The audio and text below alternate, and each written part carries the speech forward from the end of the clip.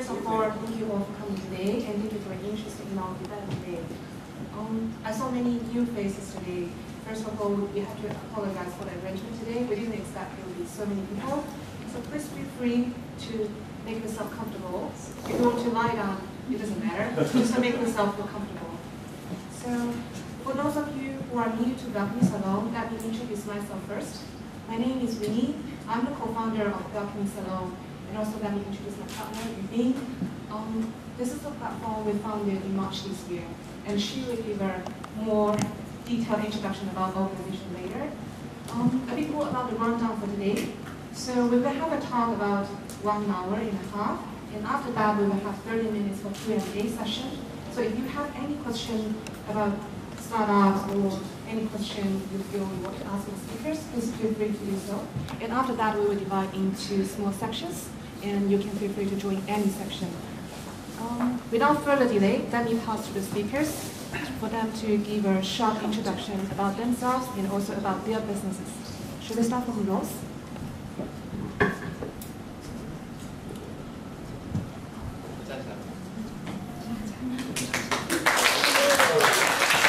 Hello. It's a fake one, so I just pretend using it. So my name is Ross. I'm the co-founder of Showbox. I've been working as a buy-side analyst for about 3 years, but recently I decided to quit and start my own business. So I was focusing on the internet research and investment. So now I become an internet participant instead of internet investor. So before I start, can I just do a quick survey and how many of you have heard Showbox? Could you please raise your hand? Oh, great. I'm happy. And how many of you know today's event because of Showbox? Could you raise your hand? Okay, there's one over there. Okay, so that means I should work harder to promote our products because we just launched 3 weeks ago. So before I start, let's just watch a short video about Showbox, so make sure everybody knows what we're doing right now. How many times do you think you unlock your phone every day? What if you get paid every time you unlock it? Introducing Showbox. Showbox is the first app in Hong Kong that pays you for simply unlocking your phone. Showbox presents new products, latest events, popular apps, and hottest promotions on your lock screen. With a simple swipe, you can choose to engage these offers, or skip them. Unlock your phone as usual. Either way, you get paid. Showbox learns from your every swipe what you like, so it can show you what you want. Or you can simply like our ads. You can earn Showbox points and use them to redeem cool stuff in our gift store. Get gift vouchers, donate to charity, or simply cash out via PayPal. You can earn more points by telling your friends and getting them to sign up with your personal referral code. Get Showbox at www.showbox.com.hk. Go ahead, unlock some surprises.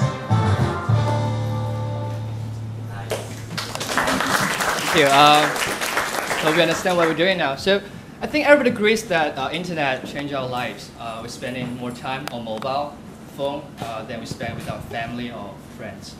Now we are used to check emails, read news, or check friends' update on mobile. Even we sleep with our smartphone and wake up with it. So the emerging time span with mobile brings a lot of new business opportunities. For example, mobile advertising is one of them that we captured. If you use OpenRice or Hong Kong Movie, probably figure out that they're all trying to monetize that app by placing the pop-up or banner ads inside. So personally, I hate it because whenever I log in OpenRice, I try to search a restaurant, there's a pop-up, and usually you just click the ads by mistake, you redirect it to somewhere else. So you have to do it all over again. So then I and my team started to think if there's a better place that we can place information, advertisement on mobile that give user a much better experience. That's how we started. I'm not sure if you realize yourself how many times you unlock your phone lock screen every day. Have any idea how many times? No? 50. According to Showbox data, the average number user unlock the smartphone lock screen is over 60. So it's a huge number. Probably we haven't realized yet, but it's happening around us.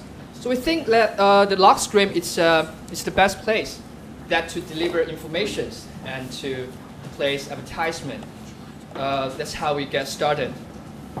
So usually when you think you have a brilliant idea, you can beat the world, then you, before you kick off, you think everything is big and brilliant.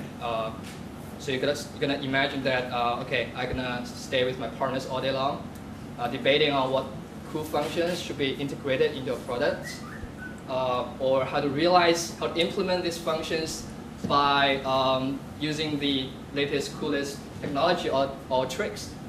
Then you imagine you got a lot of users, venture capitals to help you expand your business quickly around the world, and you become famous. You change the user's habit, you change the world. But in reality, this kind of imagination rarely happens. It's totally different. So from my experience, when you register a company, you get started, you're always trapped by the small things and tedious things. Say, users complaints where they're not receiving Showbox points, they cannot log in, crash, rental, you have to pay rentals, bank account got some problem. All these small things, you got frustrated. And you think you should spend more time doing more meaningful things, doing great things, but you just cannot fix all these small things in time and do it well. Then you think about it, what's more meaningful? Is it think big or start small? I think smart people are all around us. Everybody's smart. The world is not lack of great ideas. I think everybody got ideas. But the important things for us is to execute, is to put your idea into real practice. That's what smart people do. To be an entrepreneur, you have to be two roles at one time. One is general, one is soldier. You have to think great and you have to clean shit. That's what entrepreneurs do. So I think for execution is the most important success factor. If you really have a great idea, you think it's gonna work, my advice is just quit your full-time job and start right now before everybody get it done. That's my suggestion. Thank you. Thank you, Ross. I guess the audience might have many more questions to ask you later. Maybe should we pass to Mark first and let him to give a short introduction about himself? Hi, my name's Mark. I'm talking about quitting jobs and starting small. I have more, ground rule about that, and I'm gonna share with you actually how I quit my job and start small. Let me try this if this works because my slides is kind of complicated. Give me 1 second. Hopefully. Oh, thank God. All right. The title is How to Reduce 90% of Your Workload Without Losing Income. Very salesy, huh? If I price a $100,000 product here, you'd probably buy it, but I won't. Okay, so I'm going to share with you 3 stages of my life in the past 6 years, basically. I start very low, lower than a lot of you. It's a normal job with a normal workload. So on the left-hand side, that's the income, and on the right-hand side, that's workload. That's what pretty much an office clerk do. And then I got into finance, which I got more income, but I work hell more. And now I'm at this stage, which is similar kind of income, but I don't really work. I'll tell you why. All right, so stage 1, very quickly, very boring fact. My first job is engineer, analyst, sort of. I have a technical issue here. All right, got it. Okay, I have a 15K monthly income salary. So that's an average salary for Hong Kong graduates. And the hour is 9 to 6. Average number for there. If you do the calculation, I earn about 100 Hong Kong dollars per hour. Fair, huh? All right, problem. is that not satisfied really. Okay, it's a quite big organization. It's about industrial engineering, which I know some of you are. It's about changing the world to a more efficient place. But if you are in a big organization, it rarely happens. And also, it's a kind of fixed position. I don't really have a career ladder to climb, so I cannot see myself earn a lot of money for the years to come. And it's in an industry that I'm not, in fact, so interested. I will not see myself open up a similar company myself in the future time. So, solution for that problem is that, can I get a better job with a better payment? So I think about, okay, in Hong Kong, what should we do? All right, finance, all right? And with my engineering background, what can I do? CFA, right? So, actually, this is the fun part. So in the spring of 2008, I graduated from HKUST, so I stayed there in my spare time, just crashed the CFA notes. And then on the side, I discovered something that is very, very valuable to me. I'm sure most of you have heard the name. That is Rich Dad Poor Dad. Most of you probably heard the name, but I really implemented it. I love the cash flow game, by the way. If you have the chance to play, I would suggest you to let it wash your mind. And so even before my CFA exams in that summer, I have a side product, which, oh, sorry, did I jump? Oh yeah, sorry. Jumping back to two most important things I learned. One is the principle in corporate finance, is that basically all the business in the world, we are doing clicking. This is not good contrast, but we're trying to find low-cost resource and then trying to use that to invest in high-yield projects. Basically, everybody is doing this. They did it in a fancy way of NPV or IRR formulas. You probably know that. And then, as personal financial freedom, what Robert told us is that this is one passive income is more than your expense. Passive income is the income that you don't have to work for. It's like rental. If you didn't spend any time, you will still come. So when that is more than your expense, you basically don't have to work. You can do whatever you want, be whenever you want, right? And then that's when, in the cash flow game, we call it get out of the rat race. So I want that, basically. And there's a side product before my examination is that I started investing in Hong Kong property. I suddenly realized that it's such a good point to enter the market. For my first thing, I spent less than 100K down, 小过10万块钱. So 20 times leverage, because they allow you to do that at that time. My net passive income is 1,700. If you do the calculation, it's about over 20% cash on cash return. So that's pretty good, huh? And also, I have other things in my life that I monetized. I monetized two of my hobbies. One hobby is piano. I learned piano from a very young age and I started teaching in 2006. It's a one-on-one teaching, meaning that I would give private coaching basically. Depends on your level, I earn about 200 to 400 an hour. 400 is when you are level 8 or something. I do have to travel to my students' place, and I do have to, commit a fixed time every week to do that. And the other thing is more fun, is salsa dancing. I learned salsa dancing start from 2005, and then I start from 2009, I start teaching. It's a big class, one to many. So it depends on how many people come, I can earn from 200 to 800. Well, sometimes I lose money because nobody comes. But it's more beneficial, more risk kind of thing. But I do have to organize students because once in maybe 2 months, they will just go and I need to find some new ones come in. So it's not that stable. So now that I have so many stuff, I try to put that into several matrix. Okay. So in order to improve your life, basically I would like to earn more per hour so that I can actually reach the same amount of money without working so much. And also I want, on the left-hand side, there's flexible and stable, because if it is flexible working hours, you can just, feel relaxed and you can do at your own pace. And if it's stable, then you don't have to, always kind of looking for new opportunities of income. So I put that 4 things in. For my first job, is 100 an hour. Flexibility and stability, I give you 2 and 3 stars. Later you will have a comparison, so you know where I put 2 and 3 stars there. So on the far end side, I have passive income. Well, it's passive, so I don't spend time. So theoretically, technically it should be infinite, right?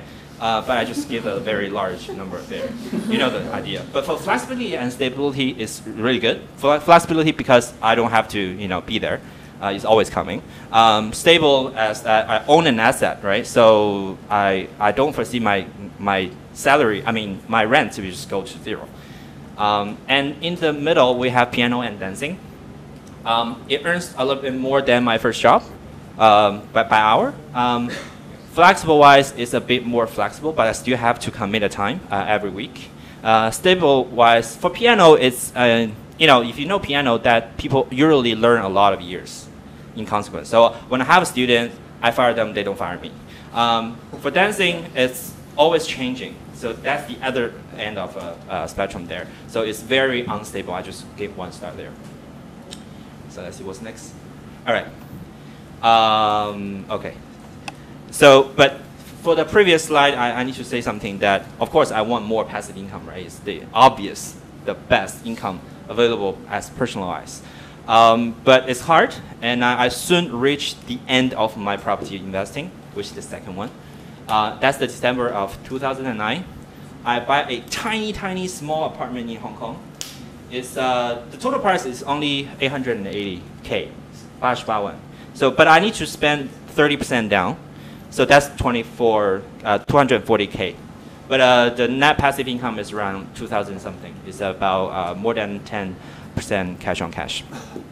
And then I realized, even though you can find such a small apartment here to invest, you still have to come up with 240K in the initial investment, right? There's no point I can get that with my 15K monthly salary. And this route, although it's really good, that is not it's not something that you can just work hard and get it. And for this, I have a little project called Landlord Together. I built a web app for that, so that people can gather money to do that. I can talk about that later if you guys are interested. So so from here, going back from here, I need to expand, right? So I was thinking, how can I improve? So whether I get a better job on the left-hand side, or can I find something over there, to have a better, income per hour? From the slide, so you probably know that I have both, right? But you will come later. Okay, so here's the key thing: the internet marketing stuff. This is what we are talking about in this presentation. So for internet marketing or internet related to anything, the good thing is that the setup cost is so low. Basically, I only have 1 laptop. That's it. All right, 1 laptop. I don't have an office. I go to Starbucks. I come to my client's place. So I travel around. So I don't really have a rental fixed cost or something. And it's also a very current trend of using internet to change the world. Basically, you can think of almost everything that is related to either information or system or the way people interact. You can always find something to do new things with that. And I started with 2008, just learning the basics. I tried a lot of stuffs, CPA, affiliates, SEO blogging. This is technical terms, but I can show you if you are interested. And I also built some social platforms for my sales parties, and I have built personal tools. Well, one is called My Scoreboard, which is designed for tracking CFA rating progress, which my friends like, actually. And then the other one is Landlord Together, which I only use for myself at the moment, but it actually can open to the world. I spent over 100K Hong Kong dollars in tuition, either on training materials that I purchased from the United States, or I invest something just to try things out and lose. So that's way more expensive than any of my degrees earned so far. But it's less expensive than MBA, right? But luckily, I have a key moment soon down the road. In the summer of 2010, this is when Google have done some change. If you search local terms like restaurant and dry cleaning place, you will see the local businesses pop up in the Google first screen, right? So Google is doing this, suddenly a lot of opportunities are available for the local businesses to do their business. So I obviously know about this, and then I land my first client, which is a friend. I help them for free at the beginning, so there's no term that she will just turn me down. But after 6 months, my results are so good, and the business owner said I should pay you. So, and then that's my first paid client in February 2011. So income potential for this part, that's interesting, huh? Benefit for internet and software industry is that a lot. First, there's a lot of automation that can be done. I mean, there's a lot of office clerk work. If you can systemize it, write down the process, then everything can be optimized for that. And there's a lot of copy and paste. If you understand the underlying structure of the engineering part of internet, then you don't have to reinvent the wheel. And there's a lot of people you can learn from. So because my optimized setup, my income for the internet marketing service is, should I click? Okay, it's over 1,000 Hong Kong dollars per hour. And it's very flexible because I don't have to go to work.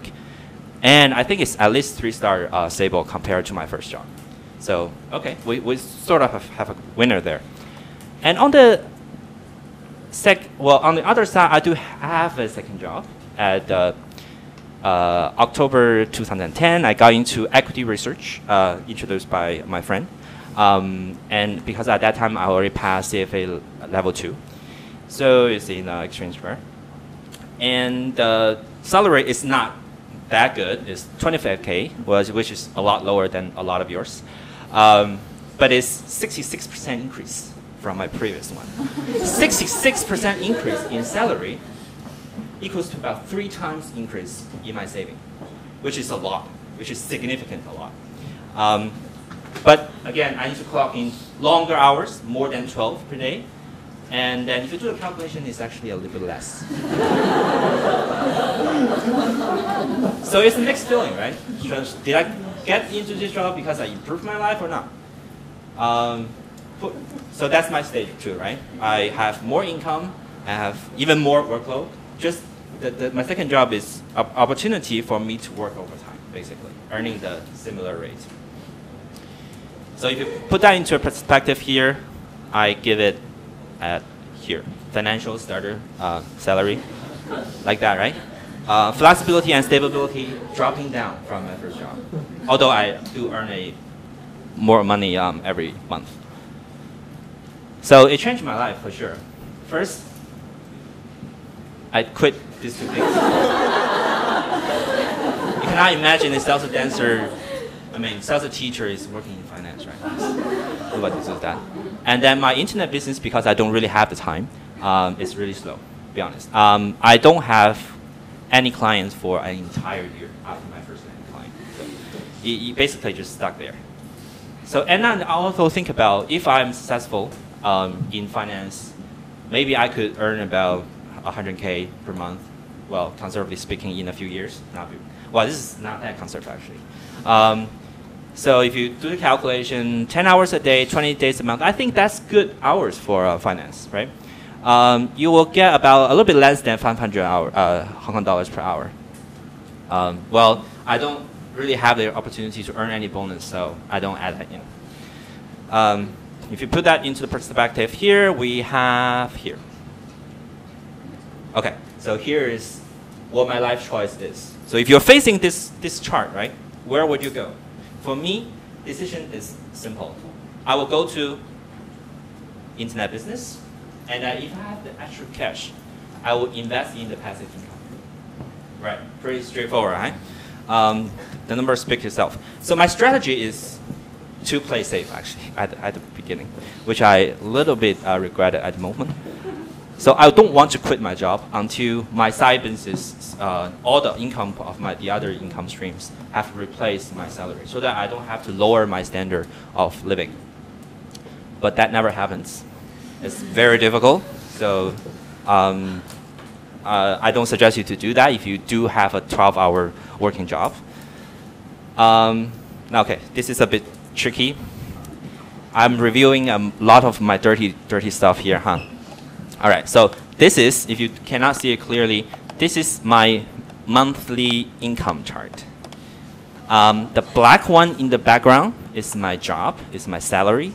The little bars down below is my different kind of resource. I will come back to this because I need to explain some details. So at the beginning of November 07, I was earning 15K, right? So it's the same until October 2010, I reached to the other level. So at the beginning, I was doing some salsa teaching, dancing, piano stuff, and there. And now I have invested some properties, there's some passive income, on and on. And then there in the February 11, I began to have this internet stuff, right? So it's being up and down. But within my time of actually having a job, I never really reached that point that my other income add up is beyond my salary. So I didn't actually quit. Another key moment comes, which helped me, is the let go day of July 20th, 2012. My boss just said, I'm sorry, we have to let you go. I was shocked, but first moment is shocked, God. Second moment is yes. Because I feel bad if I have to bring up the question that, so sorry, I want to quit. After 2 years of teaching me, I want to quit the industry. I feel bad to my, to the friends that introduced me to the company. But to be true, that's the dark days. When the dark days start to happen, you're living off your salary savings from previous years. It drops really quick because I have an apartment in Central. But for the internet business part, it's booming. It's booming. I will review the rest of the graph, which is like that. Okay. The frequency of getting new clients before, when I have a job, is like 2 clients there. But afterwards, it's like that, right? So I get a lot more clients because I'm able to promote myself freely. I talk to my friends that I'm doing this right now. So if I have any friends, you can just refer to me. We can start talking. By getting into that mode, I actually start earning a lot of exposure. And people treat me seriously on that kind of job. I do have some lots there as well. And this is my roughly portfolio. I got a lot. If you go to my website, it's called getmorebizonline.com. There's click the cases, and you can see all my portfolio work. I will update it once in a while. And yet, there's another key moment, which already shown in the graph, is my salary replacement date. It's May the 20th, 2013, which is 10 months after my let go day. There, 10 months after my let go day. Okay, right, so that's my stage 3 right now, right? Okay, so my stage 3 income can be divided into this. I got about 60% in my internet marketing service business, and then another 40% is the passive income I accumulated over the years through investing different kind of stuff. I get over 25K right now. For that 25K, I spend less than 20 hours a month. So that's like 4-hour work week, right? If you know the name of that book. Actually, a little bit less than that. So what do I do for the rest of my day? I want to quote the Balcony Salon slogan. I like it a lot. I basically share, inspire, connect with the other people. I talk to different kind of people about what I'm doing, why am I doing this, how can my service help them, how can my knowledge help them. I help them for free, I help them if they pay me, all kind of stuff. And I connect with a lot of people. I connect with a lot of business owners, which is kind of fun actually. And then I'm looking for more opportunities with that time. And actually, also inspired by the Balcony Salon's this event actually. I gather all the knowledge all the data and my past histories. I just sum it up. I decided to. I think that this is an interesting story, so I want to try to write a blog about this. So I opened up a blog. It's called Salary Replacement. If you go to salaryreplacement.com, you can see the blog, which is empty at the moment. But there's a Facebook. There's a Facebook like on there. You can just like it, or you can scan that QR code. The reason that I want you to like it is that if you ever want to know the details, like what exactly am I doing, how I learn all those stuff, what's the, for example, how I hire my virtual assistant, something like that, you can talk to me. I will share with you on that platform for free. Hopefully this will inspire you to do something by yourself as well. All right, thank you.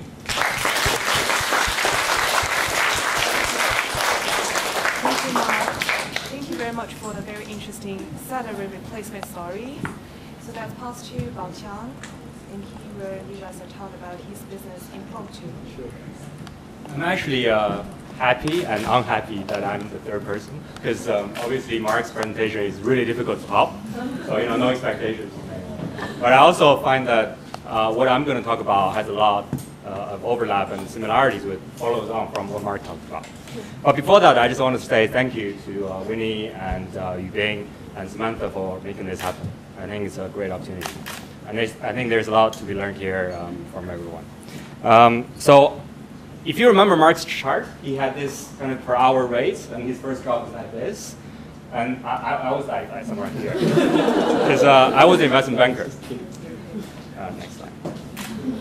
Right, so I was doing this a lot, and sometimes in the toilets, and I was in JP Morgan for 3.5 years, and then after I made associates, I went to KKR, which is one of the world's largest private equity firm. So I've been working in finance for 6 years, and I mean the per hour rate is not so good, but the money was all right. So I guess I stuck there. But towards the end of the 6 years, I felt that I just didn't want to kind of do this anymore, and I also felt like there was a lack of meaning in what I was doing, or rather, I felt a need to convince myself that I was doing something meaningful. And I tried to figure out, how to do that during this time, and I invested in like a DVD store, and I tried some other things. But in the end, I didn't really figure out anything except that if I was continuing my daytime job, I was not going to find the answer. So 2010, October 31st, I left my 6 years of finance job. And then at the time of quitting, I didn't know I was going to do entrepreneurship, or I was going to do finance, or I was going to do anything. I just thought, like, I'm just getting out of here. On the 1st of September, which is the day after I quit, I took a plane and went to the Philippines. That was right after the hostage situation. And I was welcomed by the tourist organization or government of the Philippines on the airport. There was a sign-up sheet. I was the only person from Hong Kong. They were like, oh, welcome. Why are you here? I just quit my job, I did a lot of traveling during that time because I was soul searching. I was reading a lot. I was trying to figure out the next stage of my life. And that, I think, helped a lot, because when you go to places like this is northern Chile, the driest place on the planet. And I was cycling with my friend from university, who also quit his job after 7 years with JP Morgan London. So we spent a lot of time kind of just talking to each other, oh man, I'm so happy I'm not doing banking anymore. And this place is special because there was because it was so dry, there was no living thing at all. Like, there was no bugs, no birds, no flies. We went camping and there was just nothing. Like, you have these annoyances in Hong Kong when you go camping, but not in this place. Like, there's nothing. I think you get to talk to yourself a lot when there's nothing around. And then you start thinking about life and about the future. And one thing that from talking to my friend that we figured was that we both studied engineering back then, electronic engineering and information science. And then we wanted to build something new. We wanted to be creative. We wanted to build something, bring to the world, and leverage our capabilities. And I think the internet startup was a natural thing to do at the time. So I think the perspective is different from Ross and from Mark. I think they had a very clear business model in mind, or at least Ross was. And Mark's perspective was salary replacement, whereas what we thought is just, hey, we want to bring something new to the world. We want to solve a problem. We didn't really think about the money aspect of it, which is why I'm still in Mark's work at the dark page, where I live off my savings. But maybe the next slide. So that was 2010. I quit my job after 2 years of kind of doing nothing and traveling and reading. I talked to my friend. It's like, so it's been 2 years, right? So maybe if we want to do something, we got to get serious. And then the only way to get serious, we thought, was to actually lock ourselves in a room and then just brainstorm business ideas. So we decided to kind of leave Hong Kong, leave kind of people who know us and people who kind of WhatsApp us and things. We locked ourselves in this small flat in suburban Tokyo for 1 month. And then we spent 6 days of the week just not leaving the room at all. We just every morning we get up, we would sit down, 2 laptops, and then we would write things on the whiteboard about what we think the world should be and then how we can help to change it. So we had these lists of things that we thought, hey man, it would be cool to have this kind of happening in the world. And then we'll go to Google and then say, hey, has anyone done this? And then maybe the first day we'll be like, no one's doing it, we should do it. And then the next day, no one's doing it. And then maybe on the 4th day or 5th day, there will be like an F moment where and then, someone's done it. And then we'll go out and go running around this small place, and then just let's start again. So it was during April, and then it was the cruise season. We cooked 6 days of the week, and then we ate out on Sunday. This was my room at the time. It was very simple, small desk. At the end of the month, we came up with 2 ideas. And then this is one of them which we're focused on. It's called Impromptu. And because we are of our banking background, we felt that there was a need for last-minute social planning for busy professionals in Hong Kong, especially bankers and lawyers and people who work in finance. Impromptu is an English word with a TU at the end, which means last-minute, like impromptu speech, like what I'm doing right now. And there's so like at 7 o'clock, if you find yourself suddenly free, you finish a conference call and you want to find people to hang out with. It can be dinner, drinks, or whatever. Or it could be weekend activities. For example, this gathering here was also organized on this platform. We want to build something that help people better socialize and focus on offline, face-to-face. Because we think that there's not enough face-to-face interactions happening. So we built this platform. It's been a year or so that we've been working on it. We didn't outsource, so everything was done from scratch. I picked up programming after 6 years of finance, and it was fun. So we applied for a Hong Kong incubation program, which is the Cyberport incubation program. Hong Kong has 2 government-sponsored incubation programs, and they gave you free office, and they gave you an amount of money that you can reimburse against. So the Cyberport one gave you this office. I mean, it has no window, but it's all right. We pay nothing on rent, but we do pay $2,000 to $3,000 a month on management fees. It's okay for an office of this size, I think. And there's a 300,000 grant which you can reimburse. So, for example, Tiffany is our full-time employee, and we're paying her salary. She's a fresh graduate from Chinese University of Hong Kong. And then half of her salary every month is reimbursed by the Cyberport program. So that helps us a lot. And then that's our intern from the Baptist University. There's me and my co-founder. There's Eva, our helper. And then there's actually she's a caretaker of the chairman of our company, who is this cat right at the back. Yeah. So that's the incubation program. Yeah, so I just want to summarize. I think when I was in banking, I was really just working, not really to work to live, just work. And then I quit to kind of ponder about what was going on. And then now I kind of I find this passion that I want to live to work. So to finish off, I want to share a comic with you. Last slide. It's the last slide.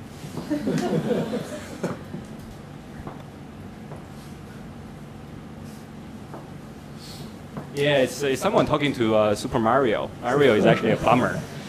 So Mario is a plumber, and he said the fame is fine, the money is great, but sometimes I miss the plumbing. I think I don't know how many of you are in finance or kind of finance related. right? So I think you probably agree with the first two parts, and then at least for me, I really feel the last part. Like I felt like there was something missing, so I tried to find it. I just want to share with you at the end a very short video about our products. And if you are interested, you work in the industry, you can scan, there's a QR code at the back, right? Simply you can click on the window, and then you can register on our platform. We are open for private beta testing right now. Thank you.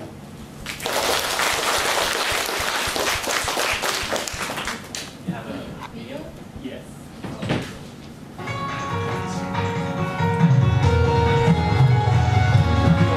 We start at the beginning.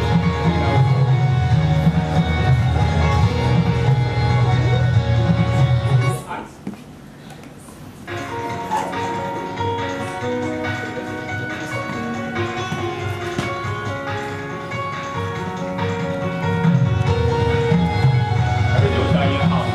We saw friends who always happy.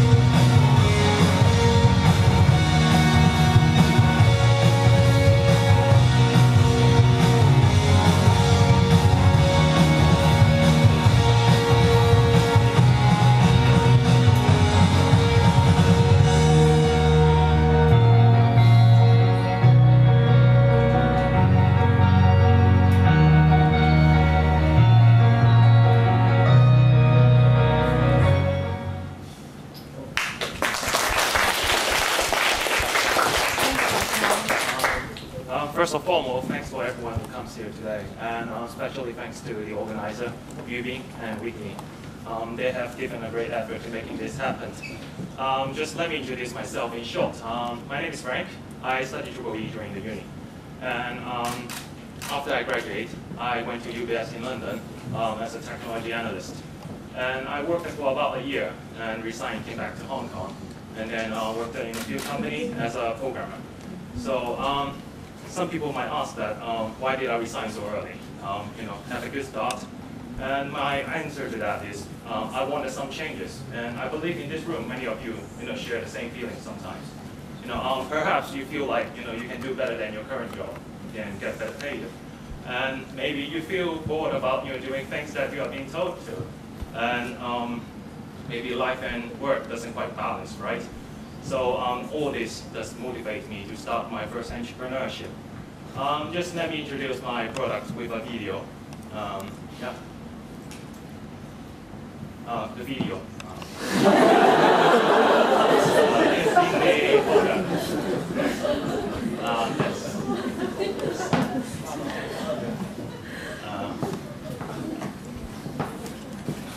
Right, so now you've got a restaurant. You have welcoming waiters aplenty, vital staff in situ, and here come your eager clients. The flood of hungry customers order your yummy food non-stop. But by nightfall, the welcoming waiters grow tired and weary. Then your accountant's books become unbalanced, costing you hundreds of dollars. The cook misses 2 important orders, and you've got 5 irate customers offering to write bad reviews about you on Twitter. So you sit there sad and troubled, not knowing what to do. And here we come to help with a smart solution made for you. We present you with Smart Order, an automated ordering system. The client makes an order from a table tablet or their own iPad. The order goes directly to the cook's computer, the accountant's books, and the manager's log. The waiters are happy because it saves their legs. Your customers are happy to tell their Twitter friends what a great service you provide. And you are happy because it saves you bundles of money, since the costs of the program start from only $60 per month with no prepayment.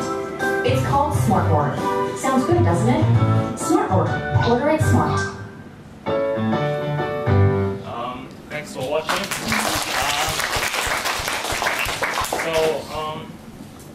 I think all of you get the idea. So our company provides automation software to restaurants. So to be honest, this is not a very new idea. So why is it not in the market for so many years? I think the reason for that is probably the cost that we require to invest in the hardware and also to maintain the software. So a very good practice that most venture capital recommend, I think it's really useful, is to build up your business model first. A business model as your input and output, input as your revenue, output as your cost. So, and before, well, really, in order for your business to survive, you have to fit in this model.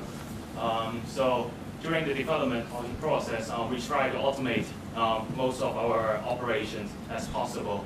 So for the system itself, after development, the only cost for the to maintain the operation will be only the computer server that is rented in Germany, and also a little bit of administration support.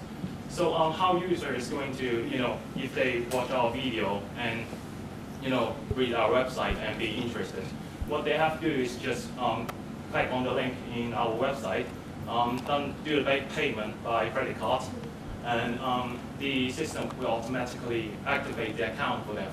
So here's the management console for them. So what they have to do is just configure their restaurant setting, like printer, staff members, and menus and modifier. And for some advanced user, they can be using the inventory management system.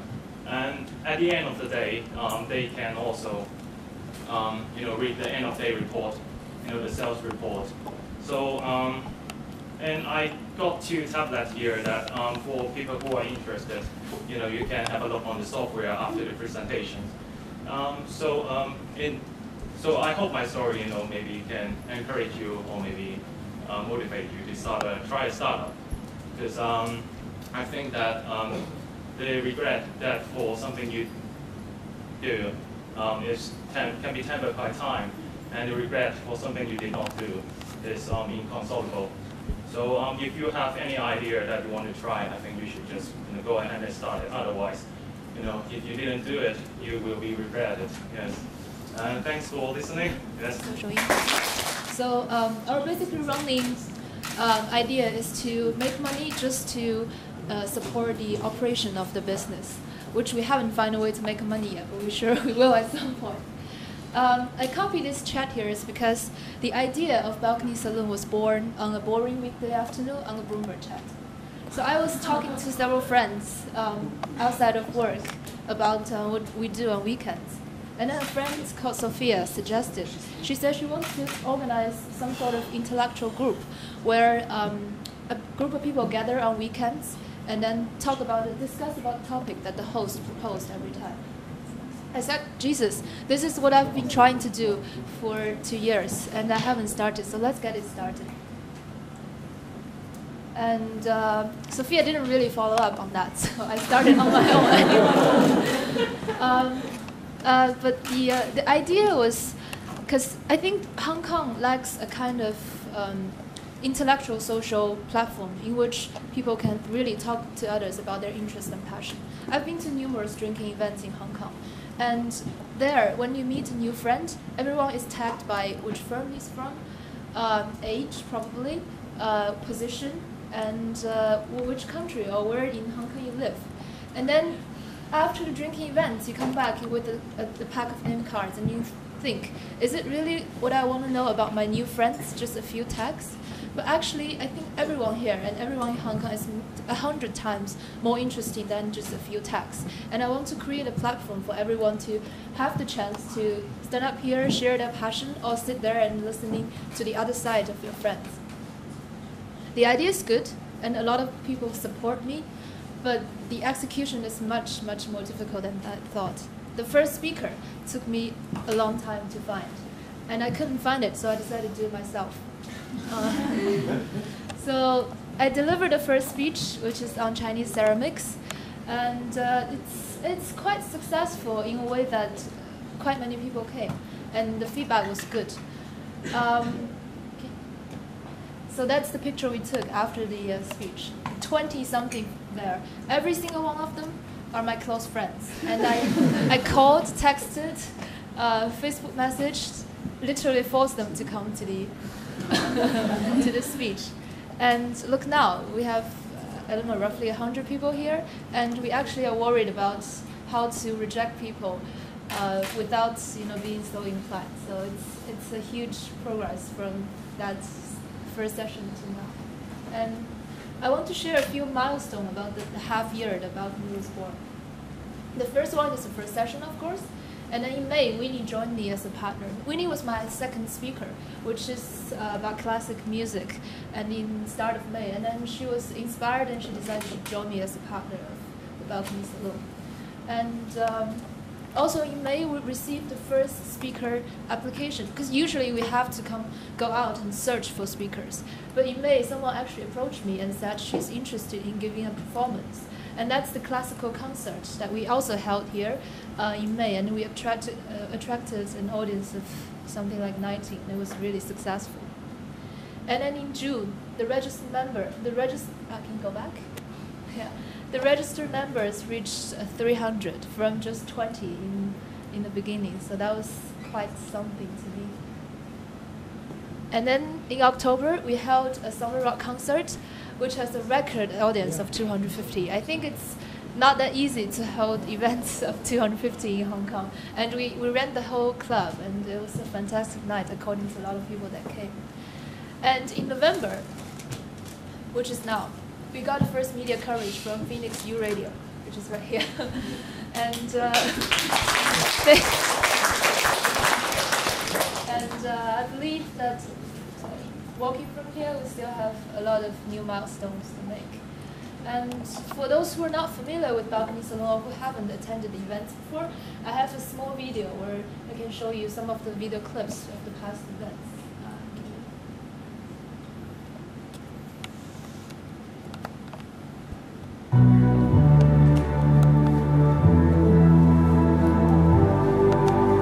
That's the website.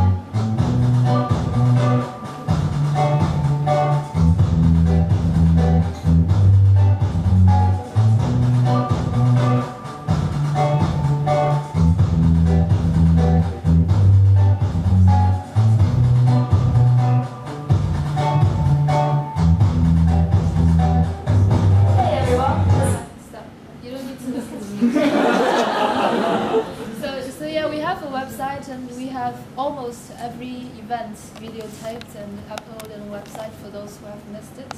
And feel free to go to our website, Facebook, WeChat official account, and yeah, also social media that you can get connected with us. Thank you.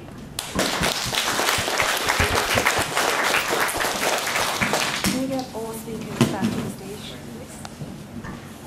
Thank you all for your very interesting stories, and I guess many of you might feel very encouraged as well. And besides the stories you have shared, I guess every one of us want to learn a bit more from you if we want to start our own business. So we get to know how you initiate your idea, but we want to know a bit more about how you find your team. Because business idea is important, but having a group of people who can work together with you is at the same time very important as well. Can we start from maybe Ross? Share a bit more about your team and how you find your teammates. It was a sad love story to find a team. Yeah, seriously, because one of my friends, actually I didn't know him quite well. He was just 1 year older than me. we graduated from the same university, the Chinese University of Hong Kong. Then we play soccer sometime, but I haven't talked to him. Like, I never talked to him because I thought he was a nerd. But then once I saw his Facebook update, oh no, it's a WeChat update, saying that some Hong Kong people, they are not willing to take risks and try ideas. So I asked why, because I thought I should make some change to quit job, find something interesting, doing myself. Then I asked him, what are we doing? He said, he got an idea and want to start the idea with somebody, some Hong Kong people. Then they quit because of, they didn't want to give the current job the stable cash flow. So then I met him up, and he said he's got an idea from Korea, a girl that he met on Facebook. Then it was he fly to Korea and met a girl and brainstorm the idea and think Showbox is something we can do together. So it was a 2-day love story in Korea. Then he came back and broke up. Then he was sad and he needed a new team to move on, to make this idea to a product. Then that's how we met. Because I was researching on internet sector for about 3 years, so I'm quite interested in this sector. I think there's a lot of new business model there. People can you can implement your ideas by codes and internet, especially mobile internet. So I gave him some advice, and he said, "Yeah, it's a good idea." And then we started. But I think the most part is 2 people was not enough to develop Showbox. It's a big project. You have a lot of front end and back end. You need an engineer team to help you to develop the product. Then I started to ask around friends. If you know Android coding, if you can do programming, nobody responds because my friends are all in finance industry. Nobody knows how to do codes. So then I started to ask my friends from overseas. One of my friends in Singapore. Then I asked him, hey, do you know any friends like who can do the coding? And he responds very quickly, say yes, got one. Then it was Wednesday, I think. He texted me back, say that he found someone who can maybe do this kind of thing. Then I and my partner, Paul, actually his name is, booked a ticket immediately, and we flew to Singapore and just show up in front of them. So we spent like 24 hours during the weekends, brainstorm how we implement, what should we do, how we can bring these ideas to a higher level, and we all see the potential of the product, and then we started on the next Monday immediately. We start to design, find designers, design the architecture. We have Skype meeting every day. It was like doing 2 jobs, like 8 a.m. to 6 p.m. Then go home, just have some dumplings with my girlfriends, and then I start to work for another 8 hours. It was really tough because you cannot get enough sleep, and you was not focusing on your full-time job in the daytime because you just kept thinking about what should I do, what should I do, what should I do. So, but then everything goes well. We started our project in May. It's about 6 months from now. We've launched our product like 3 weeks ago, and now we're gaining with about 100,000 users at the moment. And we're planning to conduct a bigger campaign in this month, because we're still trying to finalize our product, make it more stable, adding more functions into it. I think it's, as I just said, I think execution is more important. You want to find the partners, you just want to go and try every resources you have, every people you know, to ask them if they got the suitable one. I mean, surprises just came from nowhere. Like the partner I got from Singapore, I was not too familiar with him, but we're now very close brothers. So life gives you surprises. Just try and unlock some surprises, like Showbox said. Yeah. Thank you, Ross. For the other speakers. co-founder, Bao also works with a partner, right? Could you share with us a bit more about how you find your partner? Yeah, so it was very different for me. I've known my partner since 2000. Like, we were roommates back in university. And as you saw from my presentation, that I found a partner before I had the idea. A lot of people have the idea first, and then they start looking for partners. So I think there are pros and cons for each approach. But the fact that you find a good partner first, I think, reduces a lot of the friction that might happen along the way with new partners that you don't know really well. So for us, I think the brainstorming process was made a lot easier and more fun to have a partner do it with you. If you sit there yourself to try to think of an idea and then find someone to do it with, I think it'll be might be quite difficult. That's good to know. So we all know, we now know how you find your partner, how you build up your business idea. I guess many people are concerned about the financials. How much money do you need to start a business? Can we quickly go through everyone to share with us how much money you raise to start your business? I think about financing, you need a proposal and idea yet. I mean, there are several rounds about financing. One is angel, then you go to seed round, then you go to Series A, then you go to Series B, then pre-IPO and IPO. Now we got, we applied to, we got two fundings. One is from the Hong Kong government. We applied for the Incubate program. The government gives us 300,000 Hong Kong dollar. It was a lot because we just need some laptop, and we don't have any assets, just salaries and marketing expenses. Then we think maybe 300K is not enough. Then we go for some private investors for angel investment. Then we got investment about 2 million, 2.5 million Hong Kong dollar from an angel investor. So now we have like 2.8 million Hong Kong dollar to start our business. I think that the important thing about financing angels or angel investors is you have to be confident about yourself. You have to persuade them to believe in you. You think big. You have to give them a pie that it's going to grow and grow. But the most important thing for investors is not ideas, because ideas can change all the time. We change a lot from our original ideas already. But the team is what the investor is concerned about. They have to meet up all of the teammates and see if you are the one they believe in or they think you can do it. Idea is not that important. Execution and the team quality is more the major thing they're concerned about, I think. For me, about financing, I think it's actually you have to know yourself first. Because obviously, if you are trying to do something that you are not capable to, then you will run into disaster. You are not going to finish it anyway. So I think that you first have to know yourself. What is your ability that you can do? So for my project, I know I can. Well, I did actually try to find an investor, but wasn't quite lucky. So but I do have some saving. So what I do is I do a full-time job. In the part-time, I hire some people from China. And how did I find them? It's actually, from Ma Yun, which I find them from Taobao. So it's like eBay in China. So people say, oh, I can do programming, and then put it on the shop. So I find different programmer in the shop, and then ask them to do the job.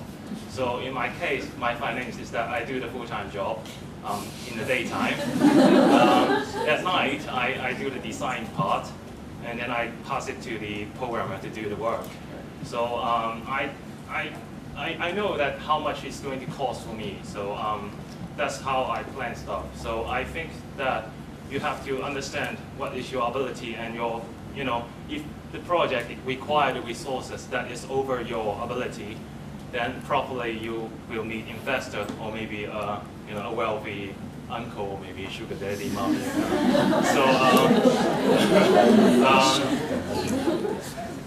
yeah, first of all, I think you have to first understand yourself and start the project, manage the financing by yourself. So yes, do the planning basically for the finance part. Yes. Yeah. So for me, I don't really have a product compared to the three others, but I do plan to have one. For my current internet marketing service point of view, I just invest something in education myself. So there's a lot of trial and error. I wasn't lucky enough to have someone nearby to coaching me through the process, saying that this is the wrong route, you shouldn't go this way, this is too spammy, you shouldn't go this way. So I just tried myself, got spam a lot.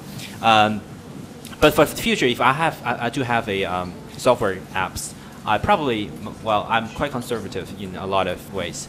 I will find an idea that can be found by customers. Meaning that if you can sell, if I can pre-sell, I will start building.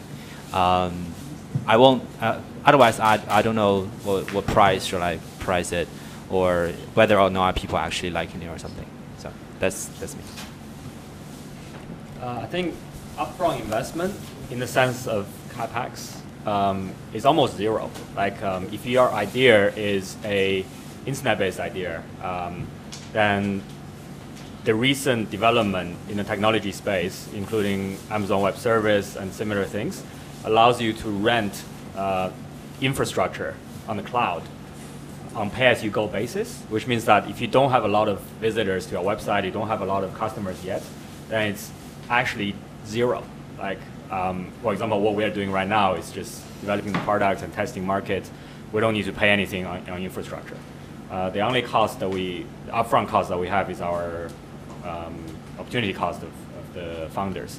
And on an ongoing basis, we have an employee, so I don't mind telling you that it's around 14,000 a month for a fresh graduate programmer. Half of that can be reimbursed by the government incubation program, so we pay 7,000. And then we pay 3,000 on top of that for management fees of our office, so it's about 10,000 a month. So 10,000 Hong Kong dollars a month is about the burn rate that we have. I mean, there's nothing much else. And now all that at the moment comes out of our savings. We have not started trying to get investors yet, like Showbox. I think what we want to do is prove the concept first, convince ourselves first that this works, and then we try to convince investors. The Balcony's financial statement is very simple, 2 items. One is the rent, and the other is cupcakes. That's what we provided in the first several sessions, and then I stopped because I realized that we have a larger and larger audience. It's difficult for me to make ends meet. The rent each time is roughly 500 to 1,000, and we currently are using our own income to support that. But for some of the mega events like the rock concert, we do charge a ticket to just cover the rent. And we're thinking about applying for maybe government incubation program or something in the future, sponsors to cover the cost, so that we can actually provide food and drinks for everyone here. But it's still on the way. So. I guess it seems like it's not very difficult to start a business, especially since there's no upfront cost. But then I also want to ask you, what is the most difficult part you guys have experienced since you started your own business? Does it all sound very optimistic? Is it all very encouraging? Do you have anything you feel like difficult so far? Can you start from Mark or about you? For me, I'm quite conservative, as I said. So I try to give a very low point about my expectations, and I yearly beat my expectations. I mean, in terms of the most difficult part of my business, well, while I have a salary job, obviously I don't have time. That's the thing. Right now, is that I'm still in the search of a scalable business idea, which I currently do business as a service, which means that as long as you want to do something, I fulfill your needs. You tell me what you want, I'll give you what you want, and I'll charge you overpriced. If you're happy with it, that's fine. This is my business model at this moment. But later, I want to go into stage that, okay, I know that what these groups want. I can provide a standardized product like Frankie's portal that you can just sign up and do it yourself unless you have a troubleshooting problem. So for me, it's in the searching of a better business model that I can scale up, I think. Yeah, so I think the difficulty maybe comes from two parts. The first part is I find myself quite anxious when I don't know what to do. Like you're quite happy when you have a lot of things to do. Like especially when your boss or someone tell you, and you know that you need to do it, and then you do it. I think it's just human nature. Like if you don't have too much time to think, you're actually happier. As soon as you come to a point where you've done all you think can be done, and then you're like, what do I do now? There are many options, and then you don't know which one is the right one, and then I sometimes find myself doing it just to make myself feel less anxious. Like I would play with this existing code and optimize it, and at the end of the day, I think, hey, I've done something, whereas actually it doesn't improve anyone's life any better. So I think that's one thing, how to deal with yourself. And the second thing is how to think about money. Because I quit 3 years ago, and for 3 years now, I've not had any income per se in the sense of salaries. So it's not really been a difficulty for me because I maybe just my view towards money, etc. But I think it's something that people need to think very carefully about, and especially what Mark has talked about in terms of personal finances in the Rich Dad Poor Dad book, and philosophically how you think about the importance of money. I think that's more of an advice to people who are thinking about this. Like this comes up again and again when I talk to people as the biggest obstacle that people face, and sometimes I ask myself questions about that as well. So you have to be comfortable financially before you make such a big commitment. What about Frank? Do you have any? At the beginning, it's actually, I think the first difficulty is to find the right partner where I didn't have it. And after that, it's very hard to find, sharing the same passion in a partner in your, friend zone. So if you don't have it, you have to be mentally strong enough to actually, do it by yourself. So I think this is one of the very difficult parts, because most people, when doing things that is not predictable, and you have no idea where you are going, and you have to be very strong to keep moving forward at the end of it. And the second part of it is that at the beginning I didn't do the project by myself. I actually hired a vendor to do it for me, and then half a year later, the product, the software itself, is become shit actually. So I have to start it over again by myself, and that's the reality that you have to face. I mean, seriously, the product itself wasn't look like that half a year ago, and then if I stop it, then I'm not here today. So I think you need to be very mentally strong to just keep moving forward and have the belief to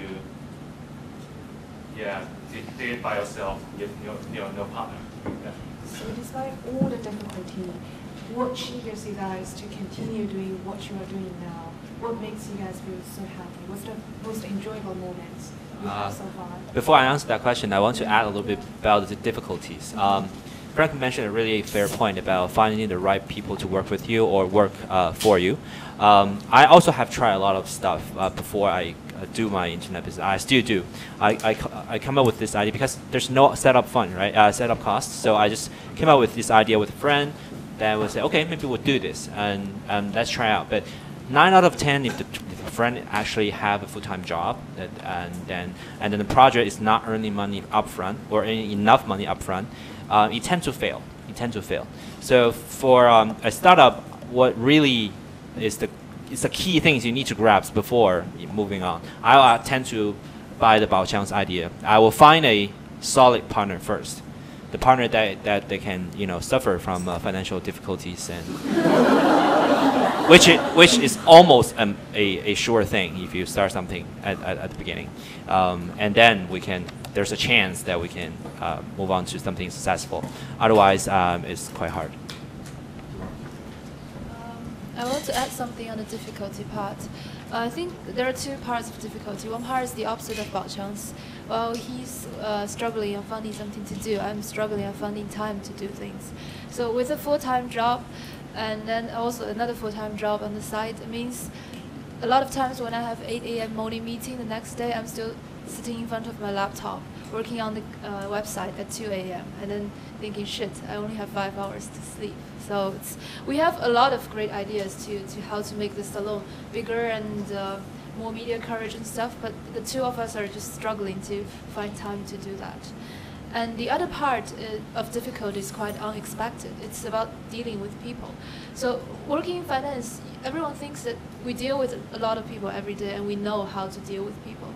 But the fact is, when you're dealing with people who is not driven by the mutual monetary interest, it's super difficult. I've met speakers who got cold feet 2 hours before the speech and told me I don't want to do it. I've met someone who had fight with me just because on the simple fact how much we charge for the tickets. And I've had members who told me that they will quit right after I send out the invitation to 500 people. So these are the sort of expectations that you need to learn to manage. And it's something that I found super, super difficult. Definitely, I have experienced to share as well. Because both of us have a full-time job. It's difficult to try to manage to have a kind of a part-time job and your interests and your full-time job at the same time. So back to the positive side. So what's the most enjoyable moment you guys have so far? Can we start from Ross? Not difficulty. Enjoyable moment. No more difficulty, please. It's difficult to find an enjoyable moment. I think for us, I think the most enjoyable moment is we got the government funding today because we applied for the project in August. So the first scheduled presentation is September 15th or 14th, I don't remember. Then my partners from Singapore, they all flew to Hong Kong. But unfortunately, it was the 8号风球. So everything was canceled. So it was a day trip for my partner. So they flew back to Singapore, wasted the whole day, and 1 day annual leave. Then we rescheduled the presentation to October the 4th or something. Then everybody flew from Singapore again. And then we went to Science Park, did the presentation. I think the most enjoyable moment is that we got, because there's 5 judges to decide if you got the funding or not. At least you have to got 3 or more. I think the most enjoyable one for us is that we got all 5 yes in like 20 seconds after our presentation. So I think that's the most enjoyable moment so far. Because you spend like a couple months, day and night, and then you got admitted by somewhere else. They are all experts in the industry, so that's encouraged a lot. Although you encountered a lot of problems, some your employees just quit, and then at the moment you think everything worth it. Happy moment? Happy moments. Yeah, I think I can share one story. So after the unconsciousness and hypnosis session, 3 weeks after that, I got an email from a friend telling me that she quit her job and started to search for her spiritual self. I didn't know what that means and how is that related to Balcony until I was meeting with a couple of friends talking about her, and one of the friends asked, Jane is the girl, did you quit because you attended Balcony session? And Jane said it's partially related because the Balcony session talked about hypnosis and the spiritual stuff, which led to her final enlightenment, which happens in, I think, 1 week time. And then she decided to quit her job in hedge fund and to go to search for her spiritual self and try to become a therapist in the future. So I know it's important to have a huge success in terms of larger audience and a lot of money, but to me, the value of Balcony is to try to inspire people and to connect people, and that is the golden moment, I think, out of the 6 months I've done Balcony so far. Definitely echo that. So what about Sean? I just quickly talk about positive moments. I think I'm quite scientific when it comes to this. I mean, I have a goal, and then if I get closer to the goal, then I'm happy. So, so the goal is to help people socialize last minute. So when I see that people are creating events on the platform and other people join, when I see people making new friends, when I see people enjoying themselves and making new connections, and I see that these bankers or busy people can better socialize because of us, then I'm happy. That's the happiest time. And for me, it's quite similar. If I reach my goal, then I'm happy. And my goal, if you remember, is the personal finance side of stuff. So thinking back in time, my let go moment that my boss fired me, is a quite sad, mixed excitement kind of moment, although the dark age starts from there. But thinking of that moment, I still cherish it a lot. I think it's definitely a memorable moment for myself. And also, there's like this picture I just think of. When I was in Kyoto traveling, taking care of my client stuff business through internet with my iPad, and I'm looking outside the window and see the view and on travel, so I can see, okay, now this is what a location freedom look like. So you can just travel, do your stuff. It doesn't affect your business, so that's a good moment. So for me, actually, is at the beginning it was just an idea. So I talked to my friend a lot. So people, criticize, don't believe in it, and then probably thinking, it's not going to work. So time after time, I start to build up things, and then my friend, start to become supporting, and I kind of feeling, good about this because you are turning someone who didn't believe it, and then when they see your progress, you are making progress, and they start to believe that the business can be success in the future, and I think that's quite satisfying. Yes. So you guys have talked about goals. You said if you have a goal and you met the goal, you will feel happy. I just want to ask you, what is your expectation? What is your goal when you start your own business? And how you guys are doing so far? Have you guys ever thought about becoming the next Zuckerberg or next Steve Jobs?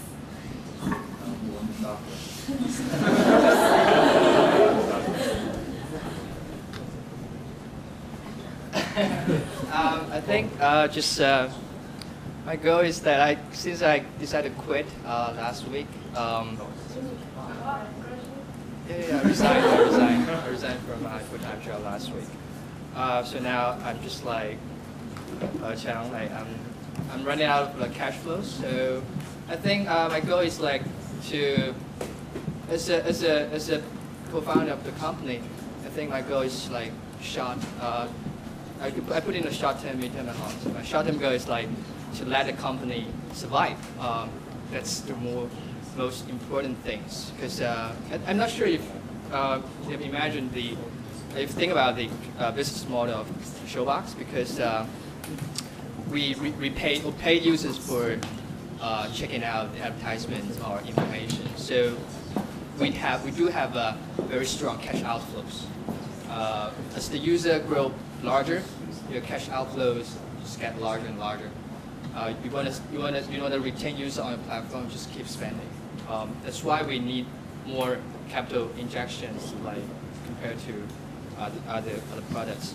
So I think the most important thing for us is just survive. How we manage our cash flows to get as many as advertisement or apps download for our platform. So if anyone here you wanna you're in the advertising, the industry marketing, just contact me. That help us survive. Yeah. Also go. So similar to Rose, I resigned last month from my full-time job as well. So my goal is probably the product is near to the end of the development process. So my goal is probably the first one is start to generate cash flow, and maybe hopefully half a year can have see some restaurant to use it, and I think that's it. Because I have other plans as well. So after this product, I probably will try to do something else. So, just, I mean, basically after development, there is nothing for me to do. I just have to rent a server and, do some email replying. So then we'll target the next product. So yeah, that's my goal. For my current business, it's been going on a while, and then I have a taste of it. I don't see it scaling to any large scale. So my goal for my current business is just to let it happen. So when somebody needs you, I'm here for that help. And my goal is actually trying to moving to their industries. I try to come up with a product, like I said before, or I'm trying to use my internet marketing knowledge and expertise in this kind of area, and just to work with somebody who has the other expertise and came up with a new business idea. For example, right now I'm helping one of my clients to who is teaching healthy cooking stuff. Her basic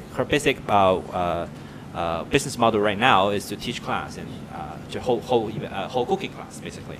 So I think what you do is definitely can work online, right? You can just record a video, put online, come up with a package so that the world can see what you do. I'm trying to get into all this kind of business ventures with the other interesting people to work together. I think I want to be the internet marketer of a lot of different kind of businesses. Yeah, so when I think about the future and kind of the bull case, think of it as in two parameters. One is the magnitude of the upside and the probability of it. So for the problem that we're trying to solve, I think it's a big enough problem, it's a big enough market. I think of it like a social version of LinkedIn. So if you say, do you think I'll be Zuckerberg? I think no, but I think the market that we're in is big enough to deliver that kind of a scale. At the same time, I also realize that the probability of that is extremely low. I think I was told that I think 1 in 600 startups make it to break even or kind of replace salary or like that kind of level that survive, and that's just survival. It's not even kind of making reasonable money or making banking money. So the probability weighted upside is definitely lower than a banking job. So when I think about it, obviously there's other stuff in it for me that makes me want to do it, and even though the probability is lower, I still like to take this chance to be able to bring something new to the world. That's how I think about it. The slogan we picked for this entrepreneurship forum is think big and start small. And I think every single one of us here are actually living that sentence. For us, I envision Balcony Salon to not just being a local platform, but we are thinking about expanding it globally in terms of setting up different centers in, say, London, New York, wherever there are people who has this sort of social needs, and then connect it online. That's why we made the website the first thing after we started the Balcony Salon, is try to make every resources available online so that we can, in the future, build a global network where young professionals can share their passion and inspire each other. So a bit more advertisement for us. For those of you who haven't seen our website, please go to the balconysalon.com. You can check our past events here. And also, after talking about goals, definitely we were thinking about how you guys are going to reach your goals. What do you think are your competitive advantage? How you can win over your competitors or your peers to make your business successful? So just to go quickly go on. Maybe start from Mark. Yeah, competitiveness is actually one key part if you think about your business idea. So I get into something that is segmented, meaning that I provide customer service for people who have very unique needs. So I don't see there's a big company coming over just take all my clients away because they cannot provide the handheld service I can provide. So, but that's also a weak point because if I'm doing that, I cannot really scale to a larger scale. So so if I do what I do right now, I don't care about competitiveness that much. I just deliver the best that I can do. But for the futures, I would like the other says, like if you have like a product, I do think that you need to, become one of the best. But for IT and software and internet, what there's a good things is that if there's a better product of yourself, just copy it, right? If you are the best, then that's good. If there's someone who copy yours and improve, then you copy back. Just be the first, right? Legally, of course.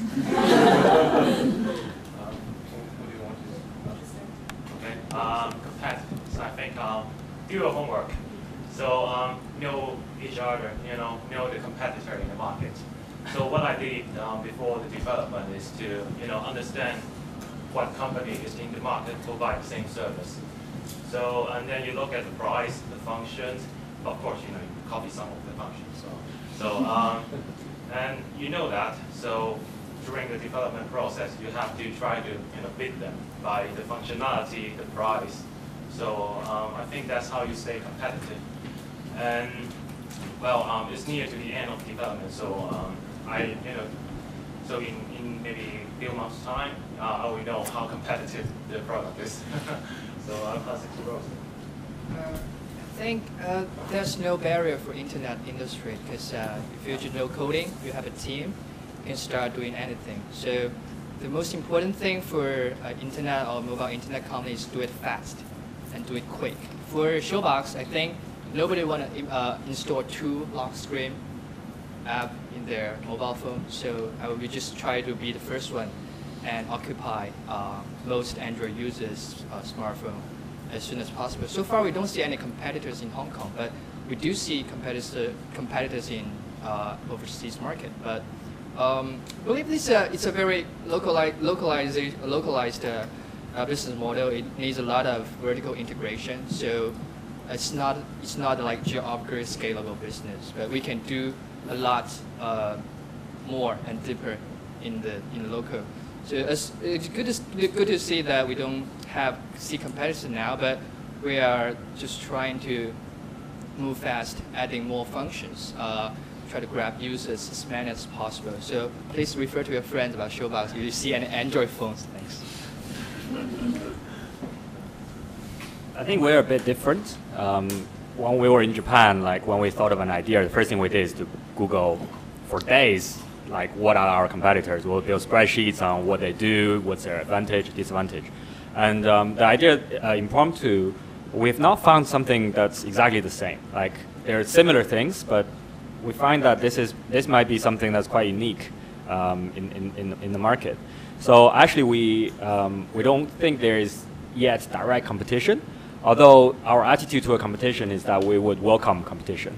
Like it would validate our view that this market is worth exploring. If for the next few years we're still the only one kind of doing it, then it would mean like maybe a reason that no one's doing it. So, and I think competition is good. I mean, it helps us improve products. It helps our users benefit more. I think the market is big enough for a few big players. And I'm trying to balance between what Ross said about moving fast and quick versus perseverance. Like, I think it's also equally important that you give it enough time, whatever idea that you have. There are a lot of things that could change in the process. I think there's some value towards patience in this industry, even though it's a fast-moving industry. So I think I'm looking forward to our first major competitor. My story is even more different. I started Balcony without any awareness of any other competitor out there. I just didn't do research at all. And when I started, I didn't even know TED. And then I learned about TED, and I was like, oops, that's... And then I learned about Yixi, which is the Chinese copy of TED. And then there are, I don't know, at least 5 out there doing similar things. But I think we're trying to find our edge in front of those all sorts of social media platforms. Like TED is more focusing on this sharing ideas. It's usually a big conference with thousands of people. And then it doesn't have this intimate environment here where you can actually talk to each other, where you actually meet friends. So I think that's the connect part is something that we're trying to make ourselves stand out in front of the other competitors that we are mostly unaware of. Yes, actually, our competitor is having a similar talk today. Yeah. Inviting another founder of Showbox. So we're very happy we have invited her founder here. This is an organization based in Beijing, which basically copied the TAS idea. And then they're having a Hong Kong branch, something which holds conference twice every year, and they're holding one exactly right now. And inviting another founder of Showbox to their talk. We're happy that you guys stick with us. Yes. Well, if you guys, your business, are going to be successful in a few years, have you guys thought about the exit plan? What's the exit options for you guys? Have you ever thought about going for IPO or your company being bought by another company or anything like this? Yes, you have to think about it carefully because before you approach an investor, you have to tell them how you can exit. That's the very basic thing you have to prepare. But you can lie to your investors. Often you just say, hey, you can go just do an IPO or something.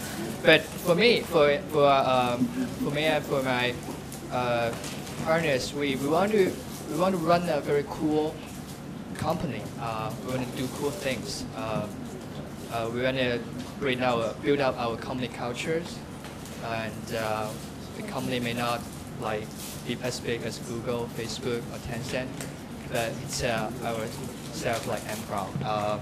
You can do things you like. You can just trace the latest technology, and you have great teams. It's not like working. You spend daytime together with them, not just working, but have fun together. It's I and my partners dream about. So about exit, everything. Well, I haven't really think about it carefully, but you imagine that you may be acquired by some other big companies, or maybe it goes bigger, IPO. But don't think of it too much, because if you think too much about this, you cannot focus on what you need to do. I always believe that as a very young startup company, the most important thing is talk to your clients, talk to your users, know how they feel about your products, focus on the tedious and small things, and then you improve your products and enhance the overall the quality. I think then you start to think about maybe what's going to happen in the future. I don't want to see too long. I just want to focus on what I'm doing right now. Balcony, can you share a bit more? All right, so IPO or not, right? I think that's like worrying kind of whether my grandchildren is going to go to Cambridge or not. It's very long, very far away. So we don't really think about that. But I think, there are many exit options. M&A in this space is quite active. There are big, high-profile M&As where you make a lot of money and you just retire, like Instagram people. And there are very small-scale M&As where they just kind of buy you out at a slight premium to your cost, and then you move on to your next venture. So all these are possible exit options. Or you just, because you don't have a lot of upfront costs anyway, you just suck it up and then you say, hey, it's not working, then let's move on. Let's pivot, which is like a term that people use in this world, this technical world, to say that our idea isn't quite working. We're going to kind of turn it and then try to make it work again. So I think it's too early to think about it, and you keep that in mind as a kind of long-term goal. But yeah, we don't think about exit right now. I think I want to say something about exit, that what I thought about it. When people are thinking about exit, it usually means that exit to money. It means that you want to own something. Finally, you want to turn into cash. I like cash, but I don't see that to be my final destination of personal assets. If I have cash, I will consider I will be anxious. I don't want to have a lot of cash. I want to have assets that will generate cash flow. I want to see cash flow. I don't want to see cash. Cash means almost nothing to me. If I can trade it with a very high yield cash flow. So for me, it's like, okay, so if this company can make you X amount of money, why do you want to sell it for 10x time or for 20x time? If only 20x time, probably 5% yield is pretty decent for a lot of investment, right? I will keep it myself. Thank you. If I can sell it for 100 times, well, maybe we can talk about numbers. So for me, it's like when I think of asset strategy, I will think about replace myself. For example, I'm actively in the business right now, so I do a lot of service myself. I'm planning to hire helpers and come up with the working document and process optimization, so that I can help. I can hire a average IQ college graduate and just let them do all the work, so that this is cash cow for me, huh? It's good. Like passive income. So that's my thought about exit. I guess that's a lot of people's dream. Having a lot of people working for you and you get a free cash flows. So I asked a lot about the business questions. What's your competitive advantage? What's your business plan? But I want to get into something more personal. So how does starting a business affect your personal life? How do friends, your girlfriends, or friends, so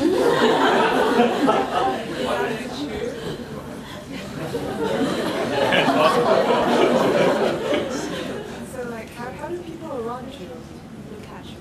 Do they look at you differently because you started a business after quitting a job or after quitting a job that many people feel prestigious?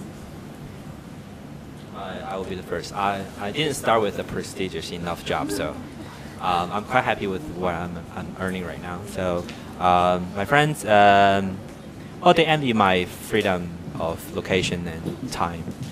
I think the majority of that is positive.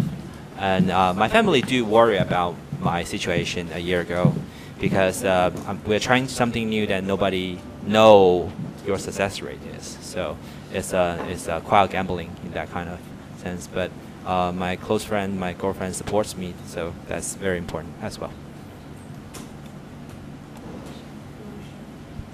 Yeah, so after I quit my job, my girlfriend also quit her job. And then after I started the startup, my girlfriend also started her startup. So I guess it's a positive influence. I don't know how we're going to kind of survive. But, so my parents are very supportive. Like my mom asks me if I have enough money to kind of feed myself. And then they offered to kind of give me some money, and then I said, "Oh, it's all right. I still have some savings to, the market is a bull market, and stocks are going up, so I'm getting some dividend from some stocks, and that's all right to feed myself." I think friends mostly, I don't think they look at you. If anything, I think I get the sense that they're a bit envious of my freedom. Like I don't see people who say, "Oh man, you're so poor now," or you don't make money. I get people like, "Wow, you're going to that place. Oh, you're doing this. That's so cool." So that's kind of the general sense I get. And then people always ask me like, "So if you had stayed in banking, you would be VP or ED now, and you would have worked for almost 10 years. And then how do you make the decision to transit?" And I think the questions from those people are actually because they themselves are thinking about some changes. So I think at least I don't think I've lost friends because of entrepreneurship. If anything, I made some friends. And I think it's very important that your family and loved ones support you. They have similar life goals with you. Do you guys want to share? I think, I consult a lot of friends. Not a lot. I don't have a lot of friends. I consult a couple of friends before I made a decision. Actually, started from 2 months ago. No one said yes. Everyone said no. Consider about it. You're gonna risk a lot. You're working for like good company, got solid cash flows. Why you do this? It's going to be risky. You're not going to marry in 10 years, something like that. But I decided to quit because I think nobody understands me or understands Showbox than I do. They don't see the potential. They don't understand how we're gonna make this dream or business model happen. So I think if you just trust yourself, you can just take others' friends' opinion as a reference, but don't be influenced by the others. Trusting in yourself, because you know yourself best. And I asked my family, I asked my mom. He's always supporting to me, and she said, "Hey son, you just go ahead. I'm not going to tell your father." So my father, he doesn't know yet. I quit. And my mom, every time he calls me, just find a corner and say, "Hey, how's the business going?" I say, "Yeah, goes well, goes well." So I hope I can tell my father that I quit my job earlier, when today we get a positive cash flow for Showbox. Yeah, but as of now, we launched three weeks. The first month is if you doesn't consider the marketing cost, we're actually making profit for about 1,000 Hong Kong dollars. But it's a milestone yet. Yeah. So the question was the people around you, right? Okay, I think it's starting to build up confidence that people around you, because actually I started my project after half a year, and then someone asked me, "Do you want to take this project?" And actually I'm actually getting more outsourced projects after I doing this project. So I think build up confidence for people around me, and it's quite similar to other speakers as well. You get the freedom. So yeah, I don't have anything to add because it's very similar. Yeah, so I don't want to repeat it. I think my parents are super supportive. I believe they're the only two who actually watched my video from the first second to the last second, even though they don't understand a word of English every time after a session. So, and every single picture I posted on Moments about Balcony, they will post it again on their Moments as well. And my mom was trying to secretly transfer money to my account because I told her about how we need to spend money for that, and she said she has to be the first angel investor.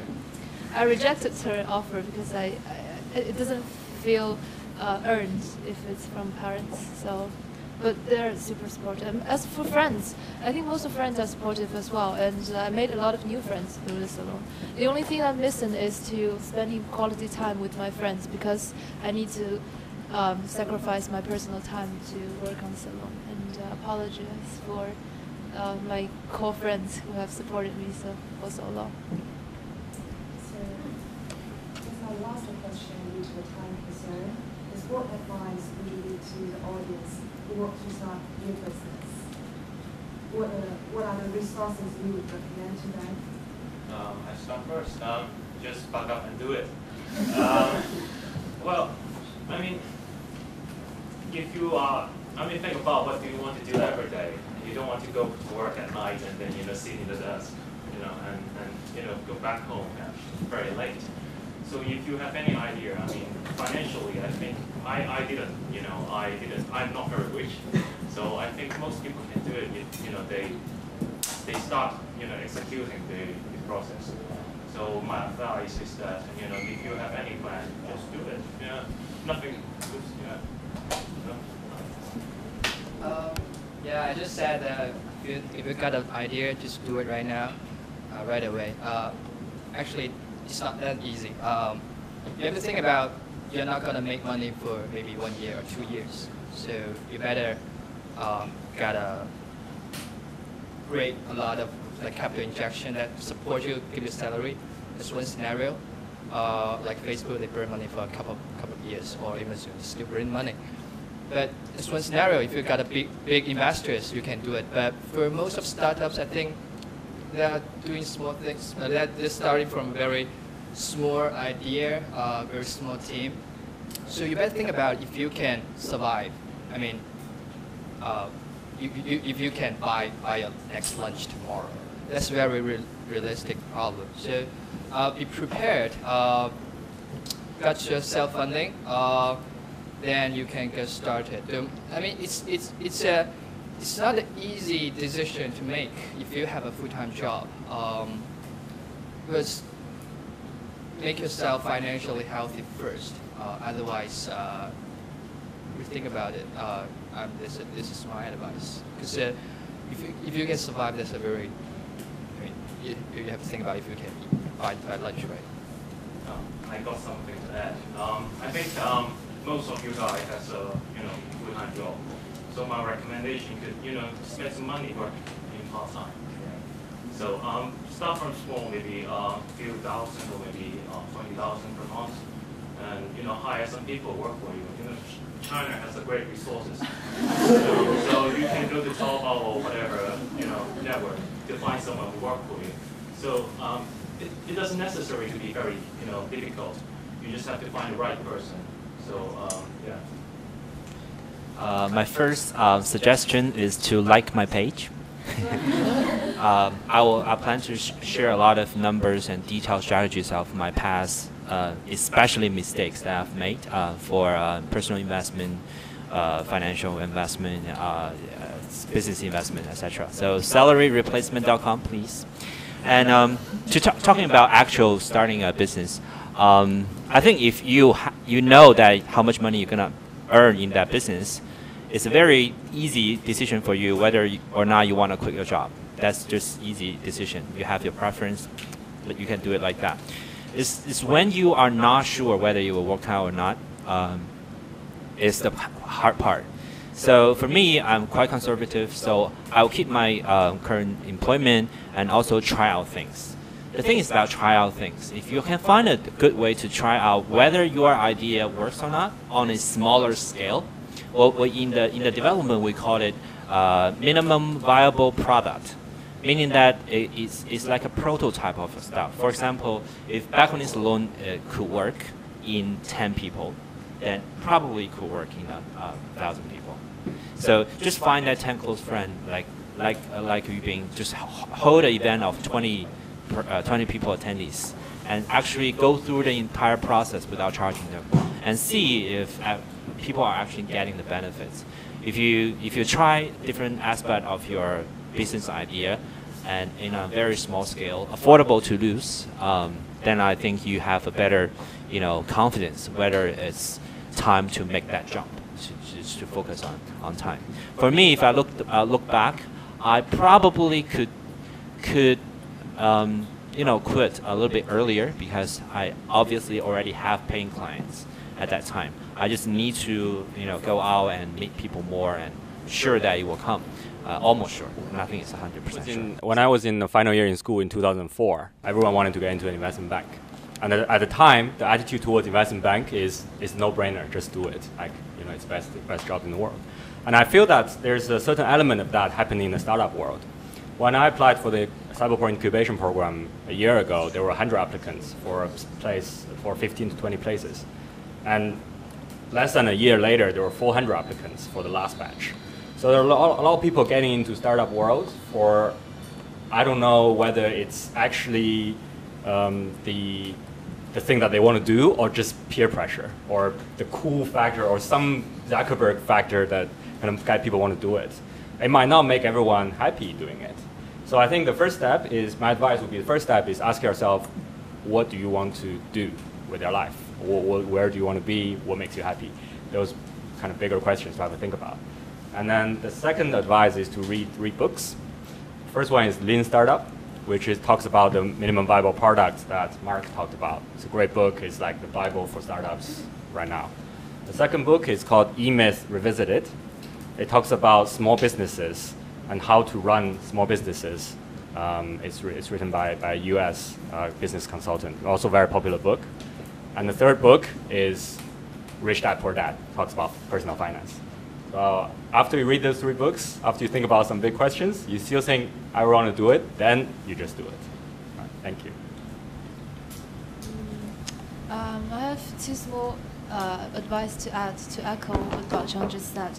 I think it's quite important for you to ask yourself what you really want in life, because doing startups or doing social enterprises, no matter you quit a job or you don't quit a job, it's not a very wise choice, risk-return adjusted, if you know what I mean. Like, compared to a very stable finance job, it's definitely not a very risk-return adjusted good choice. So you need to know that this is what you want.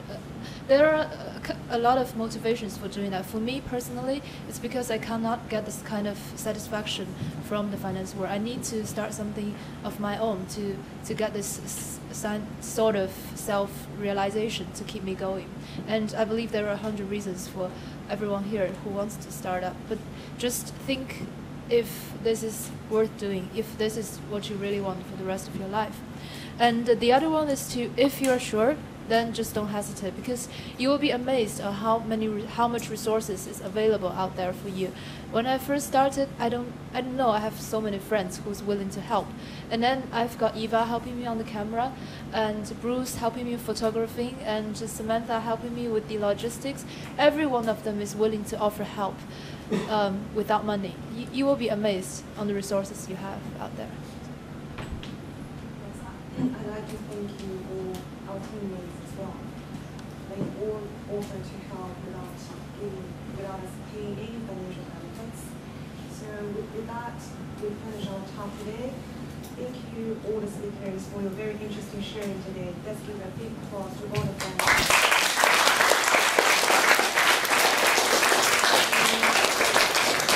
Before we go to Q&A session, let me do a quick survey. So all the audience here who are thinking about starting your own business or who have already started your business, could you stand up or just by showing your hands? Wow, well, that's a lot. Well, do you guys want to just briefly introduce yourself and very brief about your business idea? You can just, if you guys want, you can just stand up and introduce yourself. Anybody here? You just stand up and shout it. I'll start first, but firstly I would like to thank the speakers to give us this very inspiring sharing, especially by knowing Mark and you being a lot of friends. I'm very proud of you guys. And to quickly introduce myself, I'm Elaine, and I'm doing marketing for a cosmetics company. And the idea that I'm having now, and the marketing knows, is trying to start a lifestyle brand. So it's still at a very beginning stage for in the way of doing sourcing, and also we're in the way of forming teams. So actually we're looking for designers. So if anyone knows like any designer who is interested to join or give ideas about the startup in terms of like light luxury, that's what we're targeting for.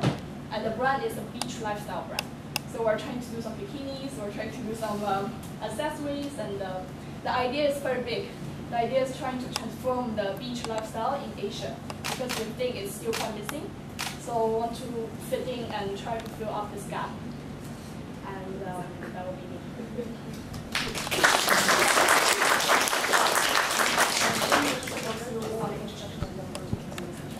Any other volunteer who wants to introduce themselves?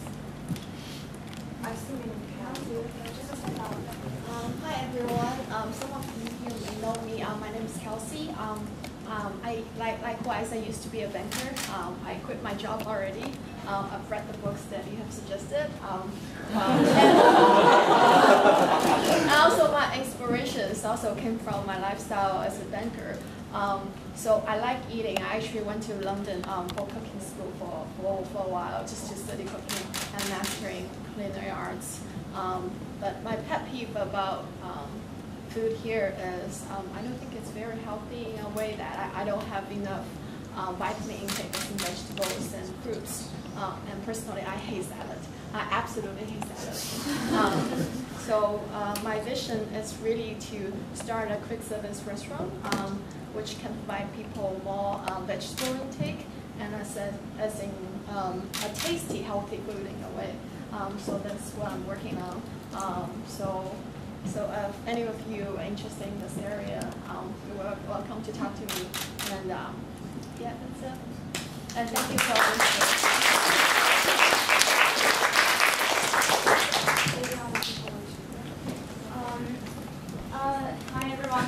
Zoyo.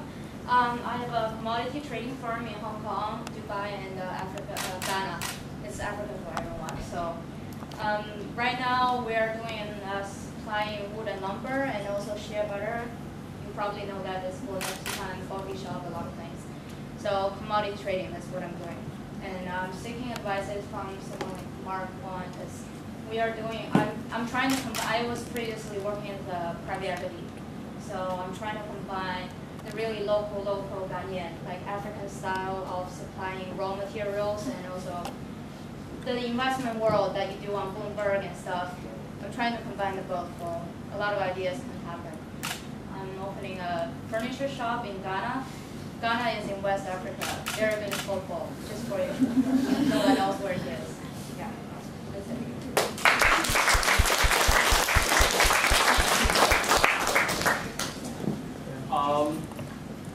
Hi everyone, I'm Bill. I was also a technologist at investment bank. I quit my job like 4 months ago. But unlike most of that, I don't really have the idea yet. But what I do is like I have some savings I can like pick up for some time. But what I do, try to find an idea, I was like I try to visit a lot of entrepreneurs. I think when you really jump into this entrepreneurial world, you can find a lot of friends and who are sharing the same mind with you, and then you probably get some better idea, and then meet some new friends, get more inspiration. So after 4 months, I've been enjoying this journey, and then yeah. So I would encourage you to do some ideas. And also I have one more book to recommend. Really, I think it's like called Rework. And then you transform you like thinking about how you work in a corporate world and a startup world. I think it's a book to read. And one more book is like how would you measure your life? I think most of you heard about it. And I also encourage you to read that. Yeah. Next.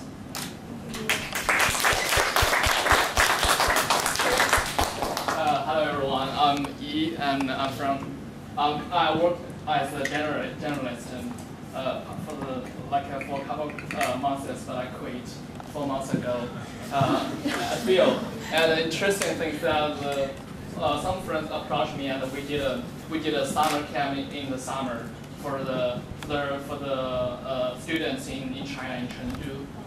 So they came, and my friend said, let's do something in education. I said yes, and I quit my job. But none of them followed. They all took their job, and I don't want that. So currently I have 2 businesses. I try to work as a freelancer right now. So I have 2 businesses, and one is a more traditional business. Another is I'm trying to make an SNS. Social, yeah, so quite similar to one you guys did. That's it. So it's very early stage, and I'm trying to build my own BPPs and apps. Thank you.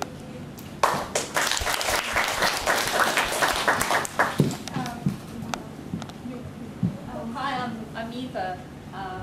I also quit my job two months ago. This sounds like I quit drinking 2 years ago. I have been clean. So I was doing investment banking before as well, and I realized it's just become a very good time for me to quit and to do something, spend more time on something I really love doing, which is traveling. So right now I'm full-time traveling, but also part-time doing a travel-related startup. So on travel-wise, the things that we're really interested in is adventure travel and also social traveling. So we think traveling is a great place to adventure, to see things, not just cities, but special adventures. And also, you make really good friends in traveling. I think it's the best place to make friends after graduating from school. So we also had a talk here on ski versus snowboard before. And then as a first trial trip, we're going to Japan for a ski trip this winter. We have 24 people going together, 12 guys and 12 girls. Incidentally. And we're working together on the next session, which is hiking and diving. And at the end of this one. What's the name of your organization? It's called Go To Travel. So go and to, and in Chinese, essentially, you can also say go R, travel. So partly because we think in traveling, people can be R and be silly things. Thank you so much for the platform. It's really interesting.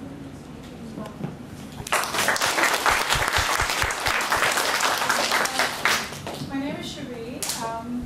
Not like many of you guys who have quit your job to really pursue your dreams. I'm still working part-time like Yubing and Winnie.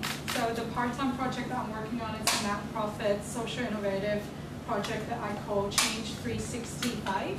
And as the name indicates, we inspire people to change for better by making small progress every day, 365 days a year. So the recent project that we're working on is called Mini Reco or Wei Si Lu on WeChat. What we encourage people is that they sign up and then we divided it into different discussion groups. And we encourage people to set a goals in a time frame of a month.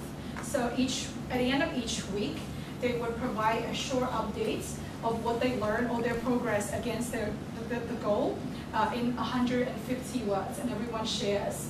And then at the end, we'll compile everyone's sharing into one central files and then send it across through WeChat official accounts. So in this way, we're kind of like a mini online Balcony Salon-ish sort of sharing platform that we encourage people to share. And this mini project, we have gathered rapport supports and co-designed with 40 different people from all across different backgrounds. There are startups, there are people doing finance, consulting like me, or a law firm. There are also people who open their own cafe shops and bookstores, people who's doing media, a news reporter, and etc.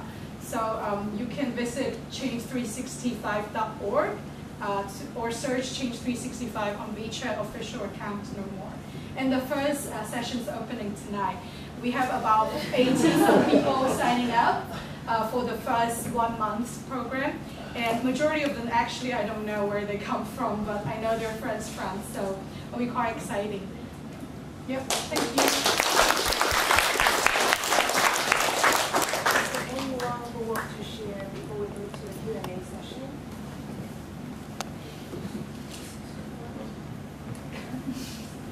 Don't be shy, you can stand by the leadership. Anyone else? Okay, I think I can share some. Actually, I'm working with my family because my family is doing some art stuff. So actually, I have been doing some related stuff with my parents since I was in middle school.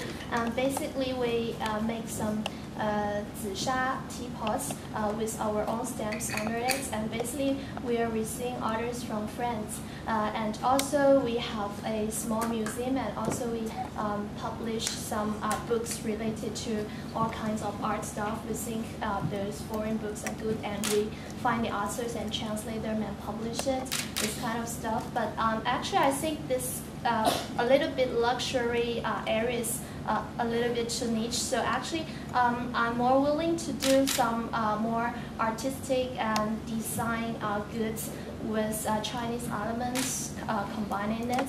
But I'm now still fully working full-time in the same company with Yubing.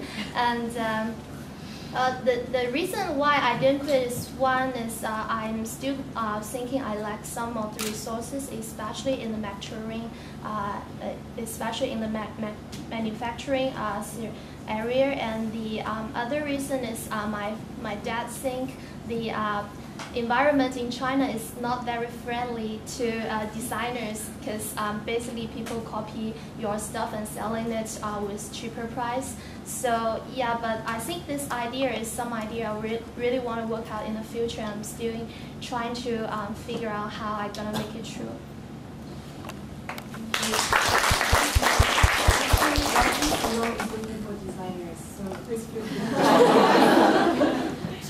Yeah, hi, my name is Ming Wong. First of all, it's a fantastic platform, and it's great to see 100 people on a Sunday afternoon. Anyway, I have two startups I want to share. The first one, actually before I say that, I am probably older than most of you. I've been in banking for more than 20 years. I quit. Well, I cannot retire.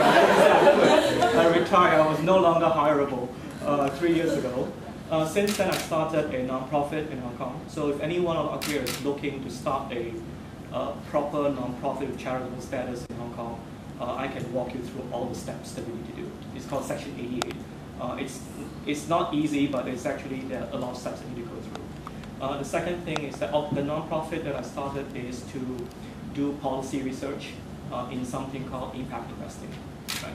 Policy research is important because it is an area where if governments do not support it, it is very difficult to scale. So for example, if you're starting a social enterprise, you need various support. And you need the regulations to be able to support you. Like for example, if a Kiva were to start here, or Kickstarter wants to do something to create money, right, to raise money. Now, right now, Kickstarter technically is asking for donations. In exchange, I'm giving you something in appreciation. It could be a product or a nice note that is written to you. They're not actually raising money. Now, on the other hand, if you want to do fundraising, a proper crowdfunding sort of platform, you're going to run into a lot of problems relating to the SFC because you are actually selling securities, you're raising money, and the people are very concerned about protection of minority interests and shareholders. Right? So the government can actually help to make the environment friendly for startups by revamping some financial rules. So one of the things that the nonprofit that I look at, that I founded called Asia Community Ventures, is we will in fact look at lobbying the government and proposing new ideas that the government can do to support the system, right? So partly as a result of the work we have done, you may or may not be aware of it, the Hong Kong government announced a 500 million Hong Kong dollar fund called the Social Innovation and Entrepreneurship Development Fund earlier this year. The first 100 million tranche will be released sometime in the coming year. And their website, you can go ssie.gov.hk, I think. You can look at the details of what types of enterprises that they're willing to fund. And that's one of them. The second thing I like to fund that we have started is probably more of a social enterprise. It's called Ginseng with 2 I's. Our website is ginseng.org.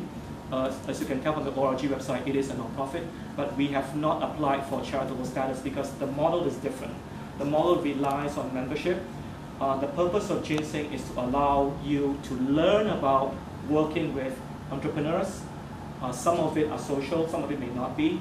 But at the end of the day, you don't have to quit your job, right? You can stay where you are, learn about the space, meet with entrepreneurs, meet with other people like yourself. And Janet is actually one of my co-founders in Ginseng. We will be launching probably in the next month or so. So we hope that to be able to work with the group here and maybe with Impromptu to help us. Thank you for giving me a chance to speak. Thank you. We have a lot to learn from you. And with that, now we open to the Q&A session. So anyone, if you have any questions, please feel free to ask. Just stand up and ask a question. We would encourage to ask more general questions when everybody's here. And if you have specific questions, the speakers will be all available after the session that you can ask privately. I have one, yeah. Today is quite interesting because we have more girls right now than boys and gentlemen. So I'm interested. The gentlemen, do you have a female in your team, or what's your comment about this? So it's really, I've never seen so many girls in the entrepreneurship. I don't know. Maybe I'm wrong. Yeah. Yeah, we don't have yet, but we're recruiting several positions. One is marketing, one is sales, one designer. So, but no co-founders, right? No co-founders. I don't know why. That's very I interesting. should have 5 of them, but I didn't. Just twice. There are so many girls who are interested in founding their own business. But from my experience of hiring for Balcony, we're actively seeking for partners. Every single one who said they're interested are girls. So I don't know if it's a business type. Like they're IT based, we are more social communication based. Probably that's not. I have yet to see a guy who's volunteered to be.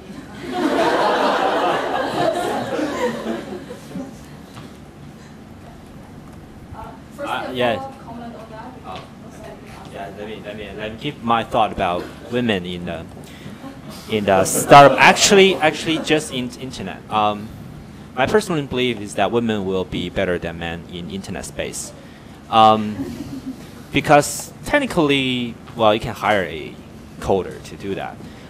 If you can grasp the knowledge of what is doable in internet, then it's just how much you need to pay for that guy to write you a code.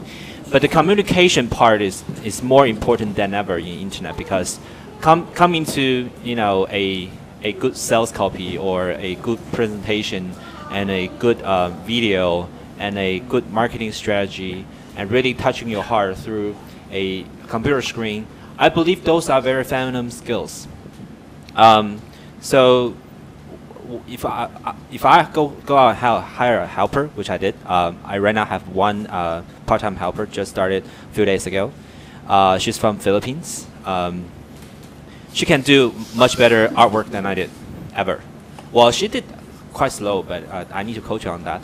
But I believe that, like copywriting, a lot of the difficult stuff in a creating a new product or new apps or something is by those visual or more intuitive sense of power.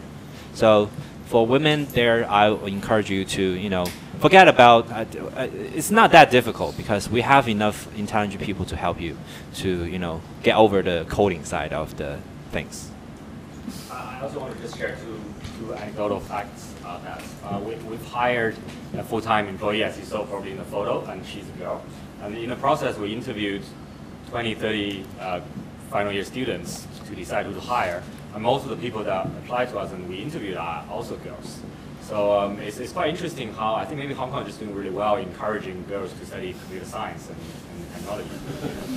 Another fact is that one of the quite active investors in Hong Kong, he's a foreigner, quite wealthy.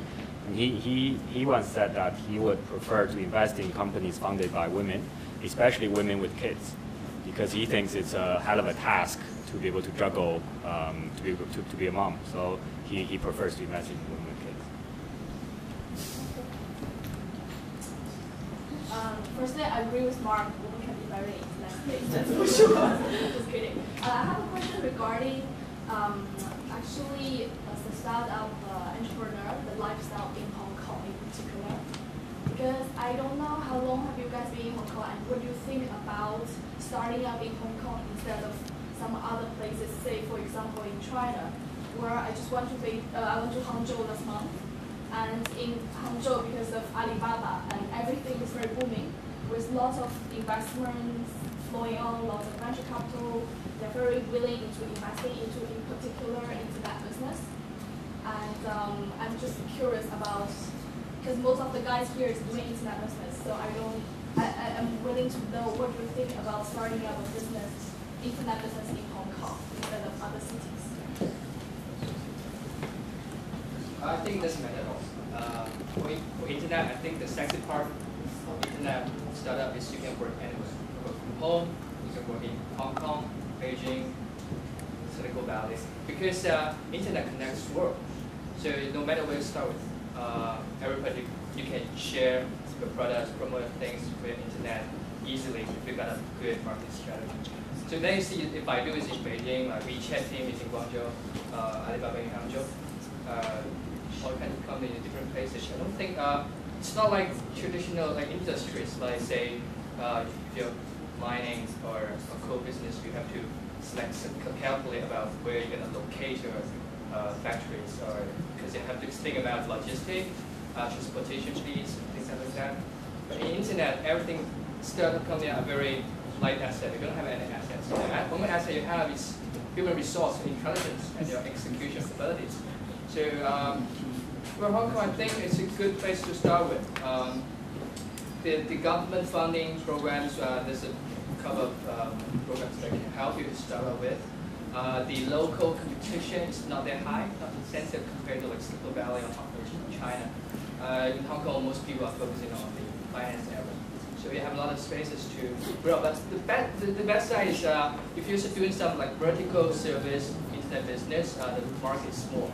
So probably gonna find an idea that is scalable to the world. I mean, it's not just a local service, but it's like global product. I don't think Hong Kong is a bad place, good place to work with. I mean, doesn't matter at all for my I do agree with Rose, but in a proper way, because if you are starting with something that's small, you can source people from different locations. That's fine. But if you go into a more commercial way, I think Hong Kong is not a good place because, to be honest, Hong Kong to find a good programmer, or because you are talking about internet business, right? Finding a good programmer, finding a good designer, it's very expensive, and it's not easy to find in Hong Kong. So if you want to do a proper business, I mean, you cannot source the people from Hong Kong. So I don't really think, I mean, if you're starting from small, you can absolutely, just find someone from different area. But if you want to have a proper business, I do, and I probably will, source people from China, because there is an intellectual property that you have to protect, because you are selling your internet software, right? So people work from other location, they have your source code. Your source code worth, a lot of money if, you are successful. So I just think it's not proper. You are not protecting yourself, assets very well. So in my opinion, is that you have to have a good location where you can source, intelligent people to help you build your business, and they have to work in your office, so you can protect your, intellectual property. Otherwise, your, everything someone can steal it from, anywhere. So I agree with Rose that if you start from small, you can start from Hong Kong anywhere you want. But in a scalable way, I don't think Hong Kong is a good place to source intelligent people to do the work, because obviously expensive and hard to find, honestly. I think for internet, the workspace is one of the big change in internet to the world. When I was in banking, I noticed that a lot of positions are replaced by Indian. This is the trend for not only the bank but a lot of industries.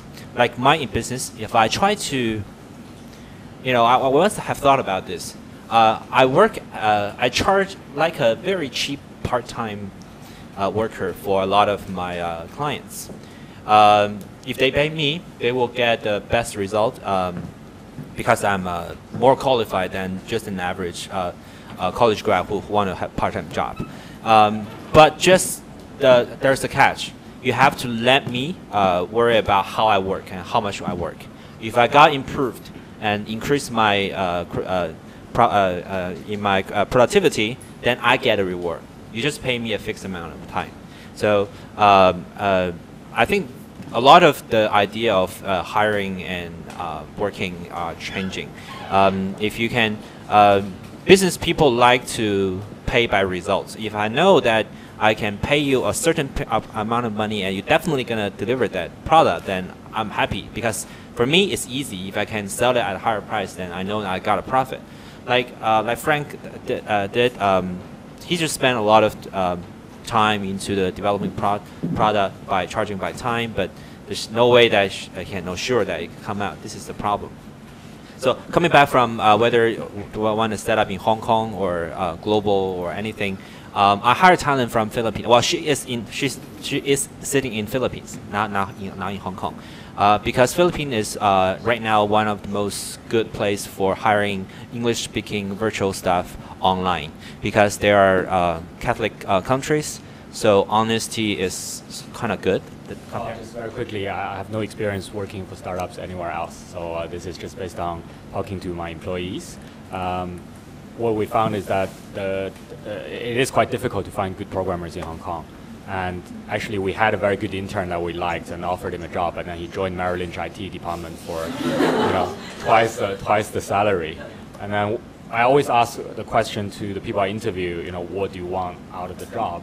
And then they're just really honest. They said, I want to buy my own place. I live in a cramped small home in Hong Kong. I want to make money so I can move out. And then they're just very realistic. They're not like, I want to work for a startup, it's cool. But then they just say, pay me well, so I can be independent. So in Hong Kong, I think in that aspect, it's slightly difficult. Yeah, sorry, I got sidetracked by my comparison about the employment. Actually, the question to that question is that my business, because it's service industry, I need a place where a lot of small businesses can actually survive. I think Hong Kong is a fantastic place for a small company to survive, especially if you are in a more traditional industry like a restaurant. If you go to any restaurant in Central or Wan Chai, in lunchtime is packed. Basically, we have, but they're not good choices, by the way. We have enough reasonably wealthy people in Hong Kong to make a lot of industry survive. So that's what I love about Hong Kong, and because of that, I can survive as well.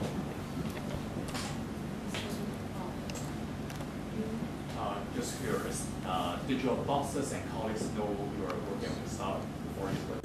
And how did you manage any potential conflicts of interest? I can answer first. Well, obviously they didn't know that. But I mean, you just have to make sure that you've done your work. And sometimes, technically, I do my work quite fast. But I do some trade. You know, my boss asked me to do the work.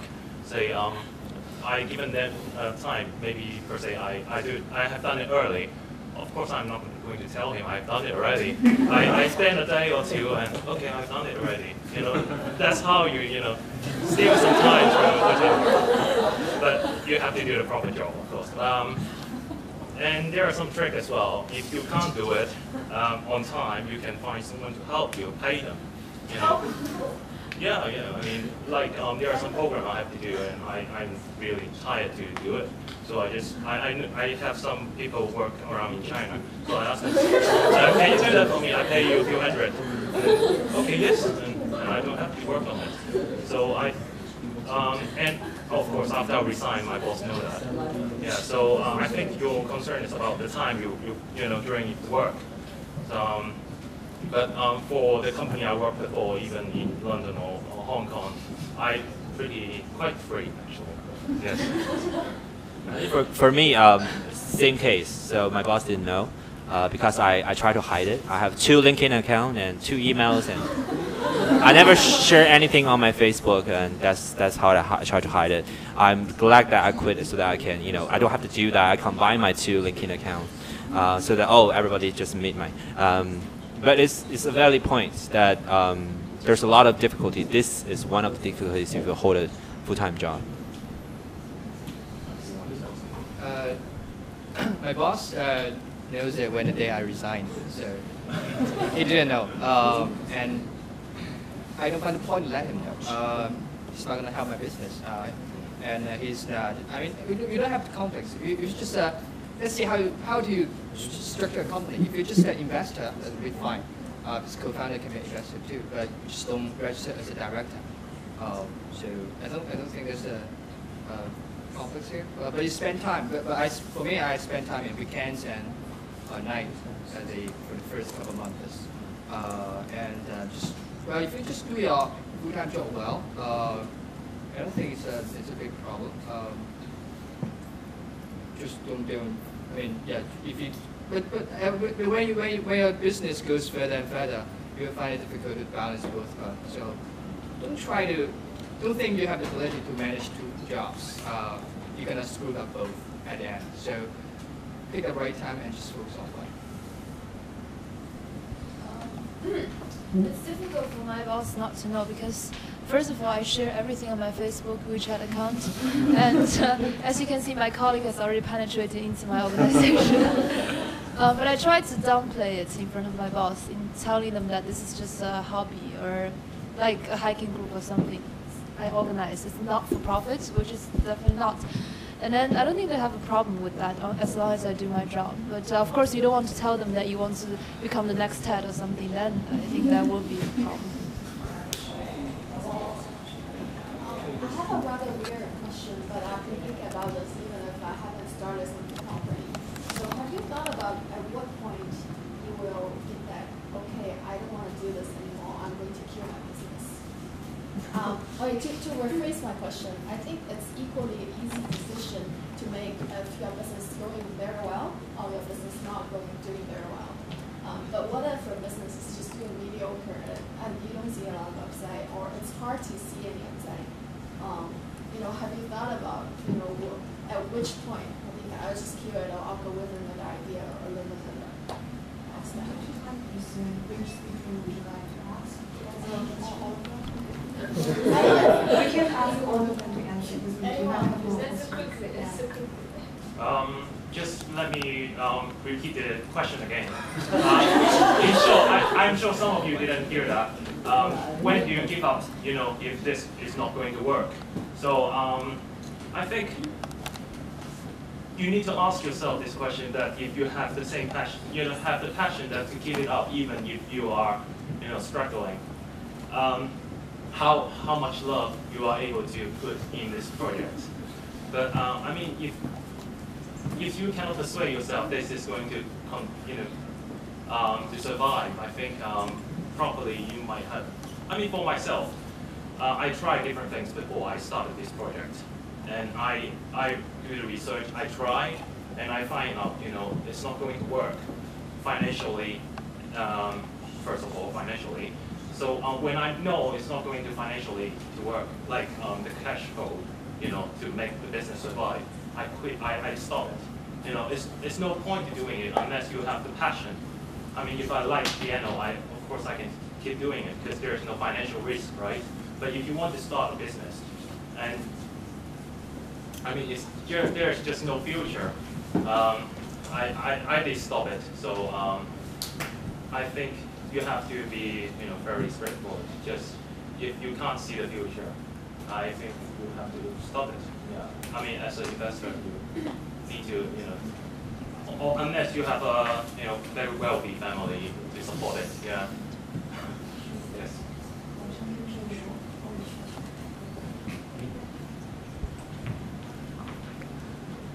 I think it's a very, very difficult question.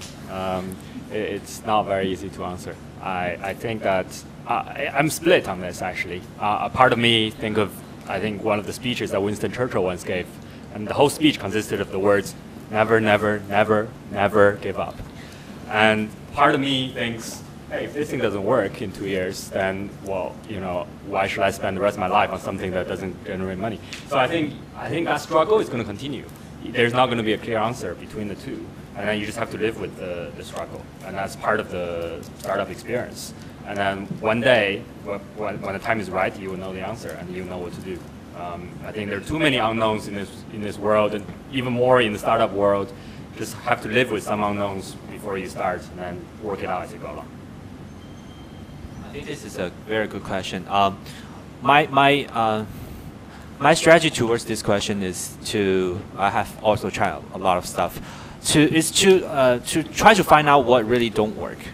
For example, your case, I don't know how far did you go, but if I want to open a restaurant with good, tasty and healthy food, I need to confirm the idea that my friends or my market want tasty and healthy food.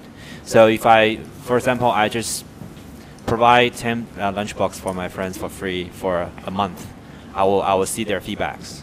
Or if this is good, then maybe it doesn't work out. It's because my location is bad, or is my marketing message is not out yet. If my foundation if the foundation of my business, which is people actually want healthy food, although they need it, they might not want it. If they don't want it, then it's not a good market. But if they actually want it, just that a lot of other things are not met, I will work really hard. But if the foundation of my things, which I don't really believe in, then I'll probably give up quite quickly.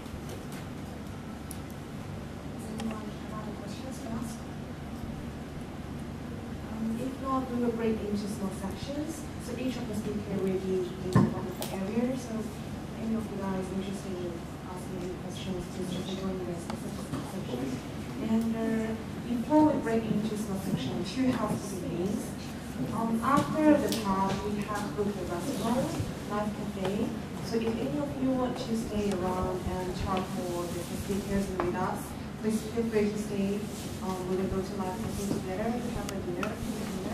And also another thing, I noticed there are many new faces here. So if you want to join our email list, please come to you or me to leave your email address to us. So now we'll break into small sections. So Rose will be here, and Fran will be here, and Mark here, and then Charles will be on the back end when they see that as well. So feel free to join this conversation. It won't last for too long. You have to go to that. Thank you very much.